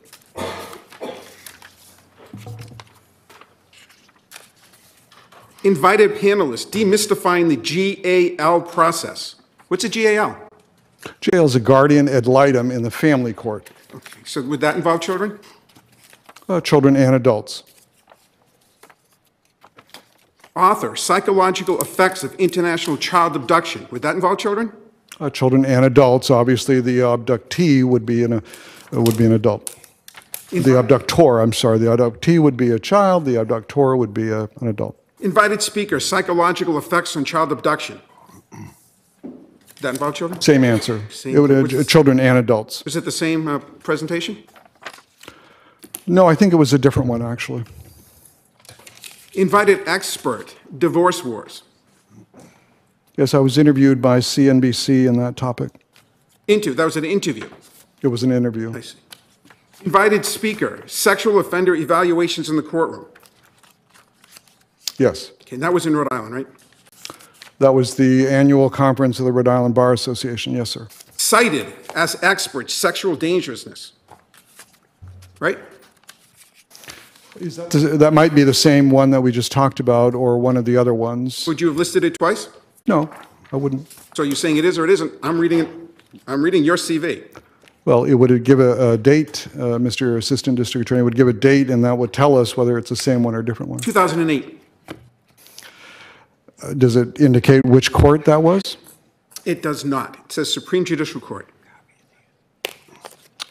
Then I was cited by the Supreme Judicial Court as an expert in a particular case.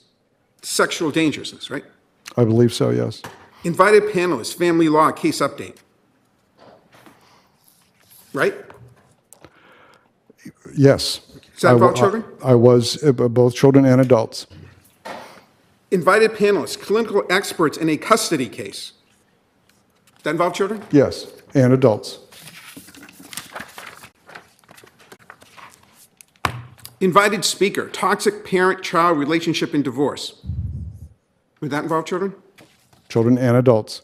Invited panelist, criminal issues in the district and probate courts. Does that involve children? Children and adults. Cited, eminently qualified expert in sexual dangerousness, right? That would be another time. I'm not sure what the date was of that. It would either be Hampden Superior Court or Middlesex. Invited speaker, evaluating removal in Massachusetts. What's removal? Requests by caretakers to remove their children from the Commonwealth of Massachusetts to another domicile.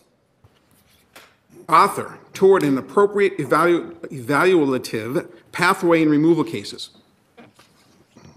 Same answer. Invited panelists, sexually dangerous persons. Then you mention the name of the case. I don't know without it in front of me what that forum was. Okay. Then you have it cited again. Invited panelists, sexually dangerous persons. There's no duplication, so it would be a different forum. So there was a panel that you were on for Channel 5 News, and there was a panel you were on for Newsnight, New England Cable News. Okay, that would be two different times. Two different times with the same topic, right? Same topic, sure. Sexually dangerous persons. Yes. Invited speaker, assessment of sexually dangerous persons, right? Again, I don't have it in front of me, sir. I'm not sure what forum you're referring to. So do you agree that most of the times that you're citing here, which aren't even publications, are dealing with either family law, children, or sexually dangerous persons, right? Well, you haven't read all of them, but many of them are. Well, do I need to go on to show that most of them are sexually dangerous persons or involving family law, children? I've agreed that many of them are. But for example, you left out Suffolk University, where I spoke on the insanity defense. Which is what you mentioned before. Which is one? Right? There may be others I'd have to There review. may be others. Now, No editorial comment, Mr. Glennie. Ask a question.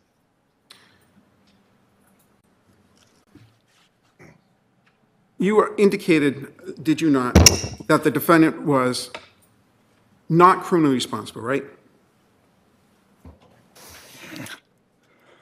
In my opinion, he meets the McCool standard of criminal responsibility, a lack of criminal responsibility. And there's two prongs to that test, is there not? There are two prongs, yes. And is it your opinion that he doesn't qualify under either prong as to being criminally responsible? He does not appreciate the wrongfulness of his acts, and he's not able to conform his conduct. Is that fair to say? You're in short form, yes. Remember, it says substantial capacity to appreciate, as I testified earlier. But both of those are problems for him in terms of a lack of substantial capacity to appreciate because of his delusional disorder. You know, this delusional disorder, how long has it existed with the defendant, in your opinion? That's an interesting question.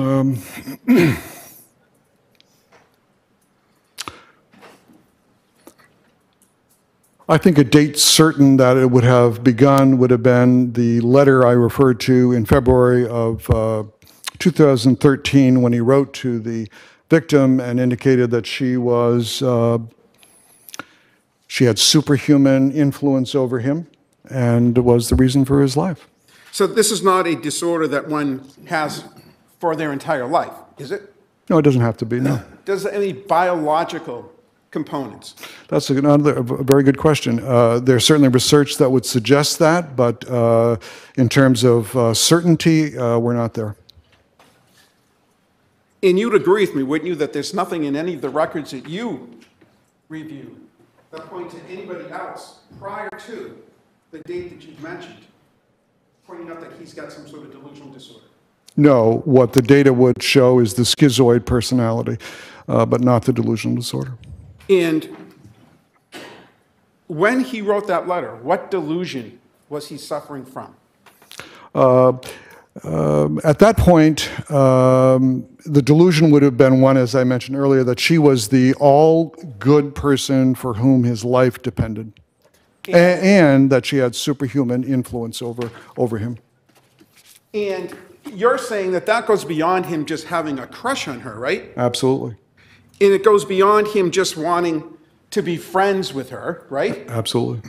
And it goes beyond him feeling that she would be somebody that he would be upset if she were with somebody else, for instance, her wife. Absolutely. Superhuman speaks for itself.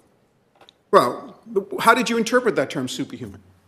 As the letter goes on, it's a very long letter, as you know, I'm sure.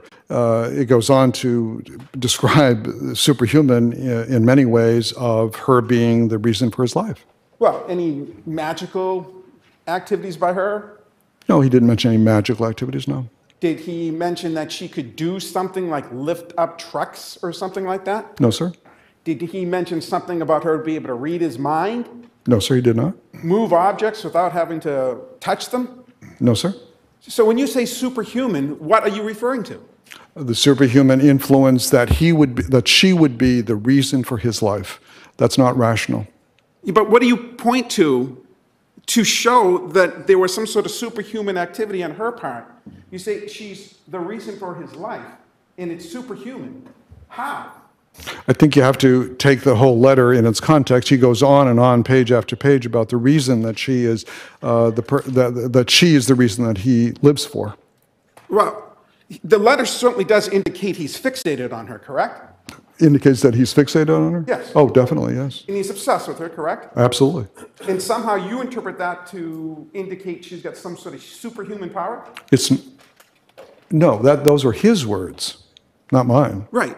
So tell us what it is that would be superhuman about those specific effects. Well, he doesn't outline like the examples that you just gave. He didn't list those in the letter.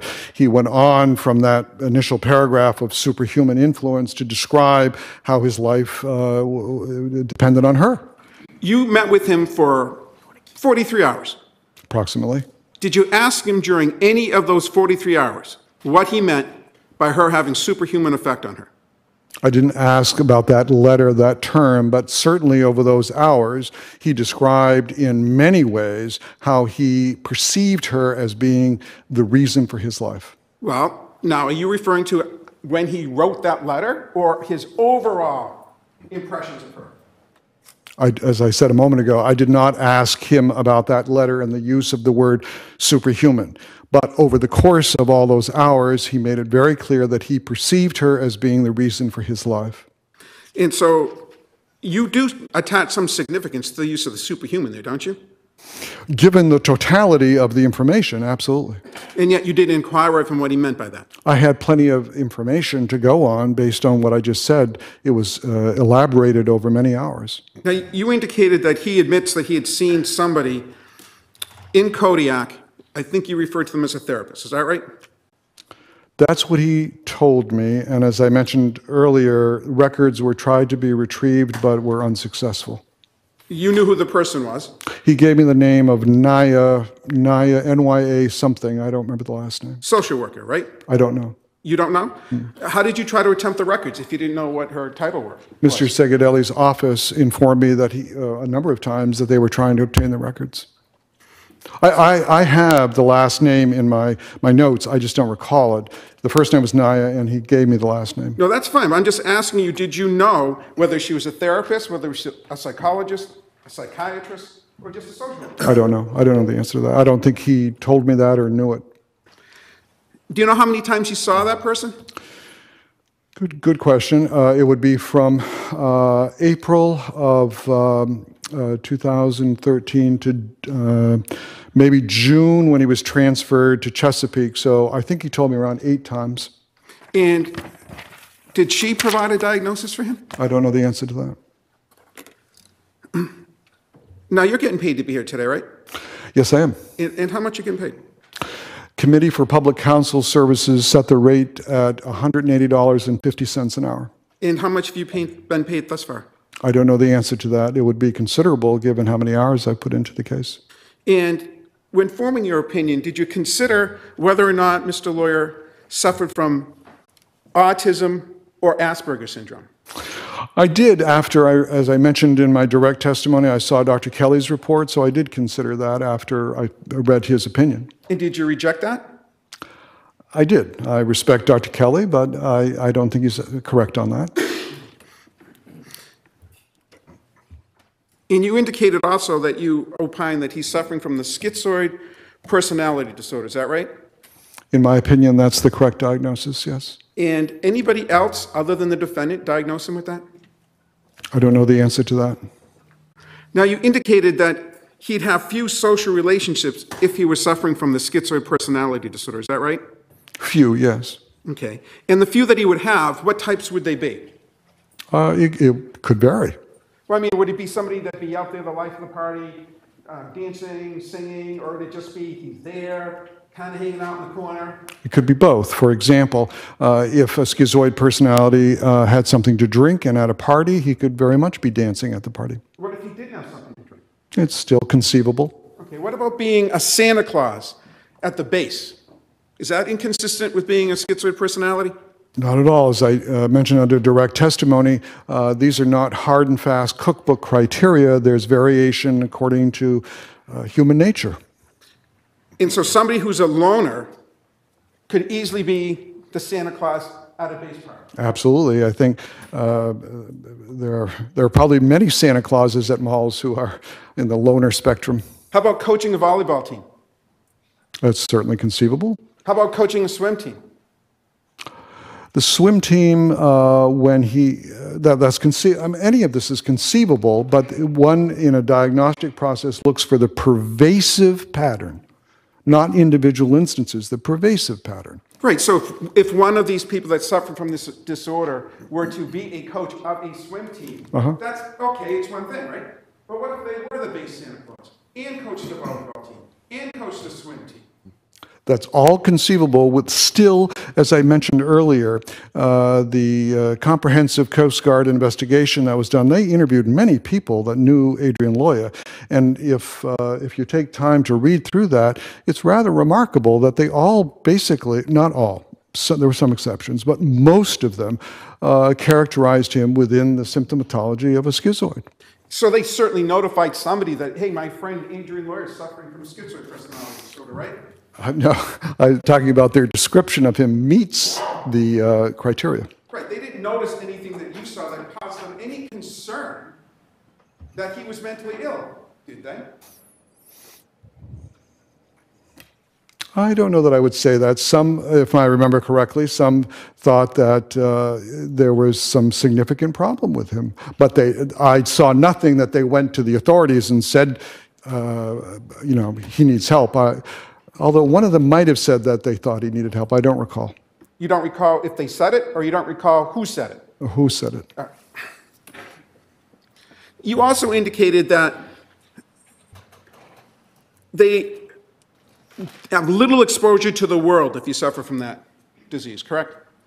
If I said exposure, I meant interest in the world, other than their circumscribed solitary activities. So describe that a little more for us. What does that mean, that they have little interest in the world other than their solitary activities? Particularly with social interests, although there, as I already testified, there may be exceptions to the general rubric, but for the most part, they're not interested in social activities with other people. Okay, so it's not like world history or anything like that. You're talking about actually socializing, right? When you say that? I don't know what you mean by world history, I'm sorry. Well, if they don't have interactions with the larger world, would somebody be interested in world affairs? They could. I may be missing your question. They certainly could. Well, you know, Mr. Lawyer had an interest in ancient Rome, right? Yeah, yes. He shared that with his father, right? I don't know about his father's interest. His father didn't tell me that. No, didn't he tell you that he shared his interest in ancient Rome with his father? One of the few interests they shared. I don't recall. I don't recall the father. And Mr. Lawyer wasn't forced to join the Coast Guard, was he? No, he wanted to. And he was... He had failed as a, what was he, a merchandiser for Coca-Cola or something that only lasted a few months. He couldn't stand working with the people, and I think he said the noise, and then he enlisted in the Coast Guard in 2005. Is that in response to my question? I thought so. Okay. So when he joined the Coast Guard, he was stationed first in Virginia, right? Let me think. I think so. And what was his tasks in Virginia? He was an IT, I believe he went to IT school, information technology school, and then he was in the IT department. Can you point to anything in the records during that period of time that caused the Coast Guard to feel he was suffering from mental illness?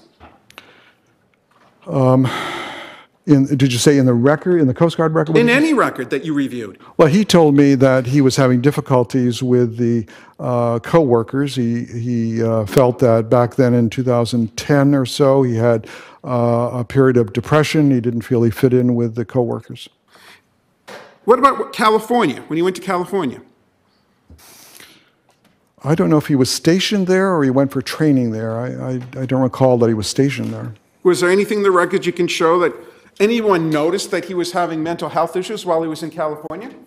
Again, I don't know that he was stationed there, but so the answer is no. I don't have any information about that. Would he have to be stationed there for someone to notice he was having mental health problems? No, I'm just trying to recall when he was in California and what I might know. He went to Alaska. Yes, sir. Other than the incident that we're talking about with Lisa, can you show me something in the records where anybody thought he was having mental health issues? Again, the investigation by the Coast Guard would suggest that he was having mental health issues. That they recognized and sought treatment for him? No, they did not start treatment for him. And when he was then stationed in Virginia, correct?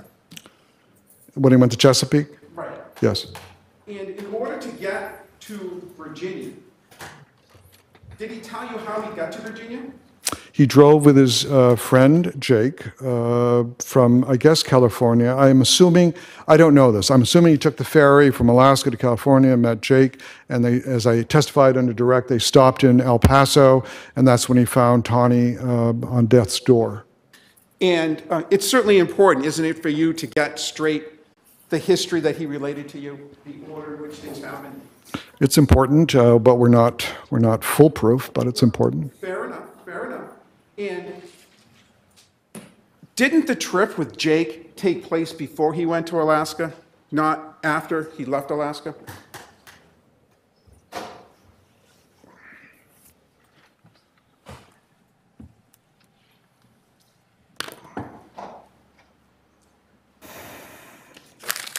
I thought it was after, on the way to Chesapeake. Do you still think that now? I still do. I could be wrong, but I still do. So your understanding is Jake is with him when he finds his dog in distress? No, Jake was not with him at that time, no. Well, didn't you just say that he came from Alaska, went to where the dog was with Jake, and found the dog in distress? I could be wrong. It could be that Jake went into Alaska and he was alone and found the dog. I'm sorry, I don't recall. It's fair to say that the dog is a very important event in his life, is it not? Yes, the dog is. Whether Jake was on the trip or not could be significant, but Jake was definitely not there when he found the dog. And you indicated you had a chance to speak with Jacob Heller, correct? I indicated what, sir? You had an opportunity to speak with Jacob Heller, right? Yes, sir, I did. And you indicated something about how Jacob Heller was able to discuss or describe to you some schizoid symptoms. Is that right? Well, he didn't use the word schizoid. No, he didn't, did he? No. That's your interpretation, right? That would be consistent with schizoid, yes. Did Jacob Heller tell you at that time he was concerned for the mental health of Mr. Loya? When I interviewed him? No, no. When you interviewed him and he was discussing with you the observations he made of Mr. Loya as they went across country. Oh, on that particular trip? Yeah. No, he didn't say that. Now, you indicated, did you not, that you were under the understanding he's suffering from a major depressive disorder, correct? I'm not sure what you're asking me. Is it my understanding? Is or? it your opinion that Mr. Loya is suffering from major depressive disorder? Yes. All right. Is that different or is it the same as depression? Well, that's a very good question. There's a continuum on our understanding and diagnostic understanding of depression. There's a continuum. There's a milder depression that we have different terms for. It used to be called dysthymia. It's now called pervasive depression disorder, something like that. And then further down on the continuum, we have a major depressive disorder. Well, is it different from depression? Are they two different things? It's a continuum, so they're not two different things, but they're along a continuum. So you wouldn't agree then, sir, with the idea that depression, say if somebody were to break up with a girlfriend, say if a loved one were to die, say if they lost their job and they were feeling blue, depressed, is no different. It's on the same continuum as a major depressive disorder. It's on the same continuum, yes, that's correct. So you would not agree. But it would not be clinically significant because it's part of the normal experience of human life that we might have those reactions. And then we move down the continuum to a dysthymia, and then we move to a major depressive disorder. So you wouldn't agree then, would you, with the statement that a major depressive disorder is a biochemical imbalance as opposed to a depressive situation would be just feeling blue and not necessarily biochemically involved at all? Well, that's a very good question. Certainly, even in the less serious one, there are biochemical underpinnings of our mood of depression. It affects the neurotransmitter operation of our bodies. So from that standpoint, all of them have a biochemical basis, all from mild to serious. Do people treat regular depression with chemicals? Do people treat regular depression with chemicals? Do you mean, would doctors prescribe antidepressants for a regular depression? Sure. For blue, feeling blue, they would. Again, it depends on a couple of factors. It would depend on this, particularly depend on the length of time the person is feeling blue. How long is it going on? Are we not able to shake it? The severity of it. Those are factors that would be taken into consideration to decide whether to prescribe a medicine. And with respect to the page 7 that he received, the page 7 when he got to Chesapeake, did Mr. Loya know that there was an investigation that was ongoing? I believe so. And when he got to Chesapeake is when he first found out about the page 7. Is that fair to say? I believe so. And he felt that he was the person that was the victim there, correct? Yes. And what the page 7 was referring to, but they found him at fault for was what? For using his rank to, I forget the exact wording, but instill amorous, the word amorous is in there, some sort of amorous contact with the victim. And that's true, isn't it? Not from his standpoint, that he was trying to instill it in her. Well, he was of a higher rank, wasn't he? He certainly was, yes. And he was at a lower rank's apartment at 11 a.m., right? At 11 a.m.? 11 p.m., I'm sorry. He got there, the call at 11 p.m., and he was there until early morning hours, right? Yes. That's all true, that? That's certainly true, yes. That's based in reality, isn't it? That's based in reality. She had invited him over, according to him.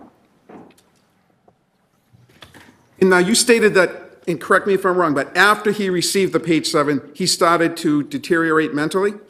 Yes. Well, further deteriorate, yes. No one noticed that at the base, did they? Well, let's see. At Chesapeake, I'm not aware of his being written up for any sort of problem at that point, no.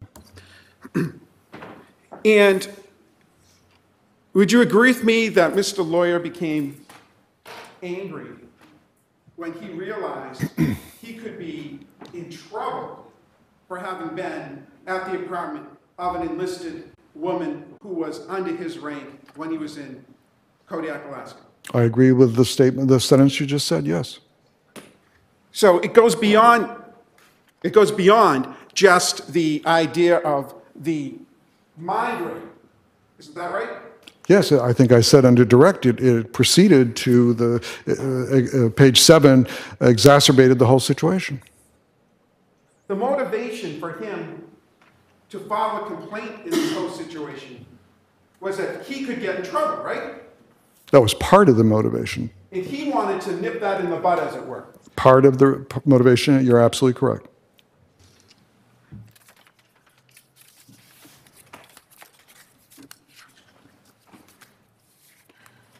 Now, you indicated that, in your opinion, Mr. Loya has, and I'm sorry if I mispronounced this too, eidetic memory? Oh, I said eidetic memory, right. Would that be, okay. What were you going to say? Okay, would that be like photographic memory? Yes. All right. I thought that's what you were going to say. Fair enough. And you indicated that he would, in the Loya Wars, it'd be like what people were wearing, the weather. I did say that. I hope I got the details right, but my point was that his recollection of all these details was astonishing in that document.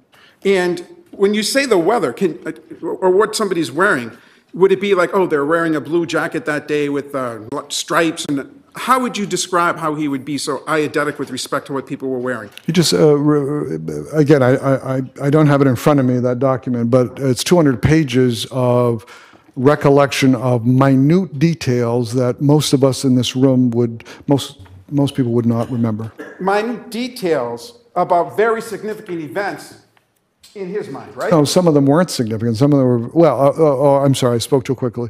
Yeah, I guess they were significant in his mind, yes. What did he write about his memories of high school?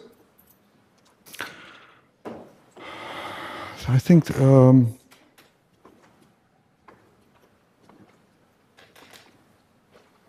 I don't recall that there was a writing on that topic off the top of my head. Well, doesn't he say he doesn't remember much about high school except the swim team? He told me that, yes.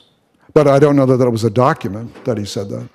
Well, in any event, the person with, you say, eidetic memory tells you he doesn't remember much about his high school. That's correct. That's correct. He remembers with astonishing detail his interactions with the victim, but that's right. He told me he does not recall much about his childhood, for that matter, or his high school.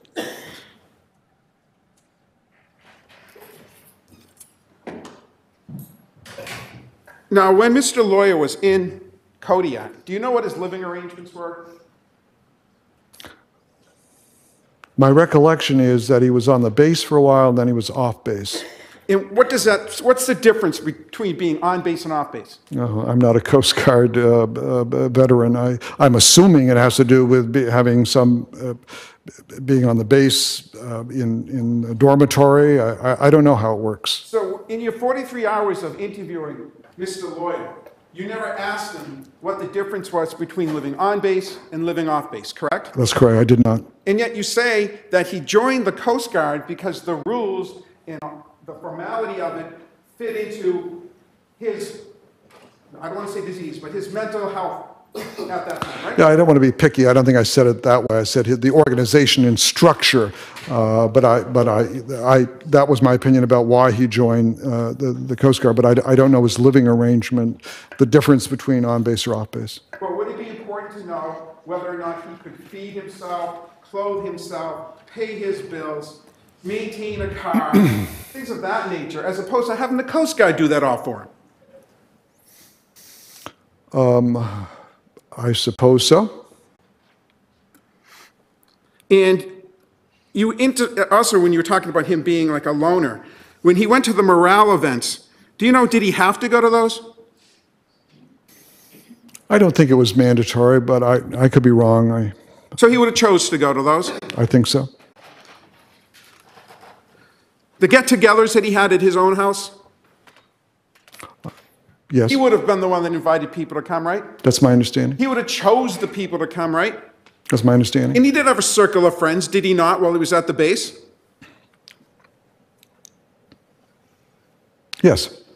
And when you indicated that he was be a loner and would be playing his video games, or I think you said computer, I apologize, you said computer, correct? I might have said video games and Star Wars and computer. Okay, so it would also involve the video games and computer, correct? Did you know? And Star Wars. And well, that would be watching a movie. Right. Would you know whether or not he would be playing alone, or would he be playing with others using the internet? Mostly alone, but sometimes with others. Mostly alone. So if you were to find out that he was playing these video games with other people often, would that change your opinion at all? Not at all. That's not uncommon at all, particularly given that you don't have direct, face-to-face contact with that kind of competition on the computer. So when you say face-to-face, if you had a setup where you can see the person you're playing and you're interacting with them while you're playing the game, that wouldn't qualify into face-to-face, would it? Well, yes, it would qualify as face-to-face, but it wouldn't have the same social context as when you're with somebody in the same room. Are you aware that Jacob Heller indicated they often played that type of a game where they'd be able to see each other while they're playing a game against themselves and other people that were online as well? I'm not aware of that, but it wouldn't surprise me at all. That kind of interaction would be in keeping with somebody with that diagnosis. And then you also indicated, did you not, that you weren't surprised to find out that he didn't complete his post-high school college. Is that fair to say? His post-high school, you mean his year in college? Yes. I wasn't surprised by that, right. And you indicated that was because why? I think I gave several reasons. One is that he was terrible with homework all along. Number two, I think I said that kind of independent living that many of us went through when we went to college as opposed to being in the primary home was a factor. And I think I gave a third, the social interaction that would be more prominent in college. I think I gave those reasons. Do you know where he was living when he attended the community college? At his home, with his father. You indicated that his swimming would have been a solitary event, correct? Yes, sir. Do you swim alone during the meets?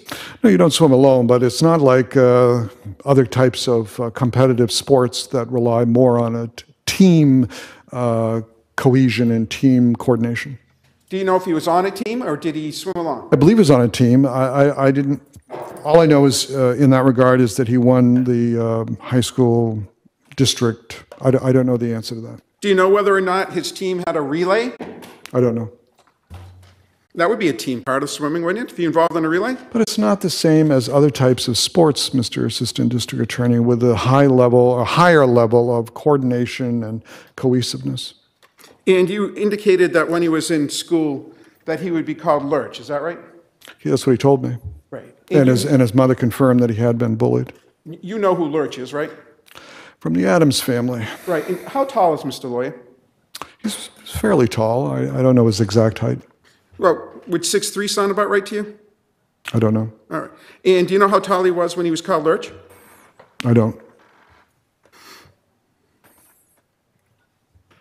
And you indicated there was also a fight that he got involved in when he was being bullied. Is that right?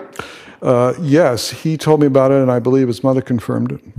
And so when he was bullied, he reacted by getting in a fight. Isn't that right? On that one instance, he did. Well, did he tell you about other instances where he was being bullied and he didn't get in a fight? By default, meaning that he told me about other times he'd been bullied, that there were no fights associated, so it's by default he told me. So you're saying he did or didn't tell you? He didn't tell me about any other fights. Now, you mentioned his dog, Tawny. Is that right? I did. That was important to him, wasn't it? Very important. How many times did you talk about Tawny?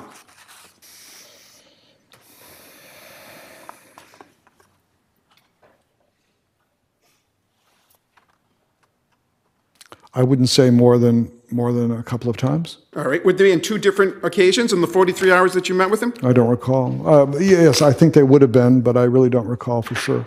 What was his demeanor when you talked about Tawny?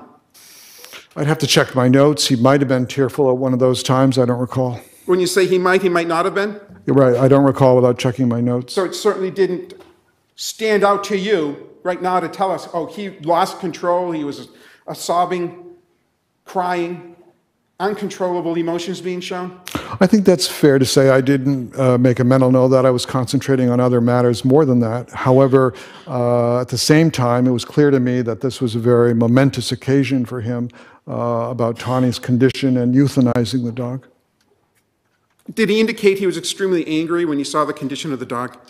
Yes. Did he indicate who he blamed? His father. He hasn't done anything to his father, has he? Other than cut off any relationship with him. Right, but he didn't kill him, did he? He did not, to my knowledge. What, didn't you talk to him? I did. I don't know what's happened since then, but that was not the case when I spoke with him in 2015. He's had the opportunity to kill his father? I object, Your Honor. Sustained. You indicated that you were talking about at some point when he got the page 7, that it was much like what happened to the characters in Star Wars, right? And then you even mentioned a couple of characters. You said Captain Khan and Captain Kirk, right? He did tell me about Captain Khan, Captain Kirk, yes. All right, and it's important, isn't it, for you to make sure that you understand what he's saying if you're going to making form an opinion as to whether he's suffering from a mental disease or defect, isn't it? It is important, but as you agreed with me a moment ago, we're not foolproof. And how did he relate how it was like the Star Wars characters? Did he give you specific examples? About how he related to them? Right, you said the page 7, it was much like the characters in Star Wars. Then you said something about Captain Khan and Captain Kirk. Tell us what he said about that.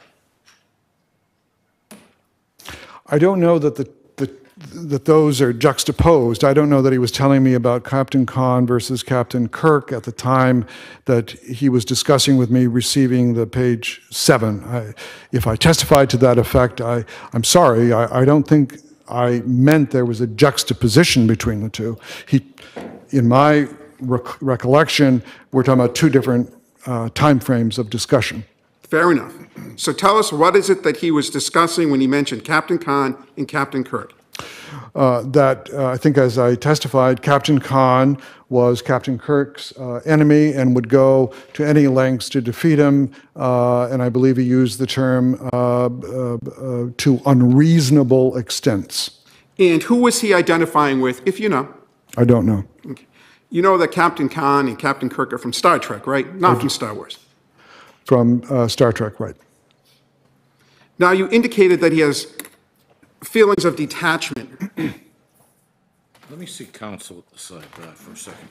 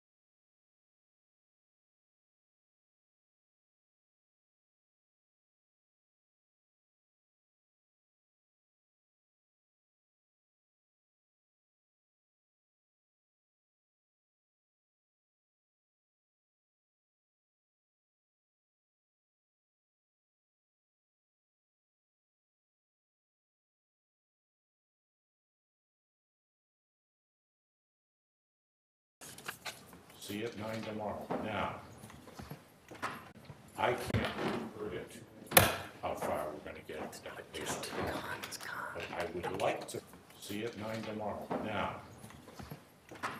I can't predict how far we're going to get today. But I would like to think by tomorrow, midday, you'll be out to jury. I'm not positive. I hope so. With that thought in mind, once a jury goes out to deliberate, it's entirely up to the jury how long they deliberate. There is no minimum, there is no maximum time for a jury's deliberation. It's in the hands of the jury. If a jury reports to a judge around 4 o'clock in the afternoon, the jurors would like to adjourn and come back the next business day to continue deliberations, that's normally allowed. Also, if a jury reports at that time in the afternoon, more or less, that they'd like to stay and continue deliberations, that's usually also allowed as well, depending on staff availability.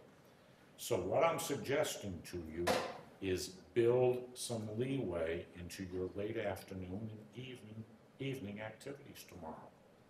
I can't predict. You may well be a jury out deliberating. I don't know. Tomorrow morning, 9 a.m. Ever mindful of all my advocates. Jurors, all rise.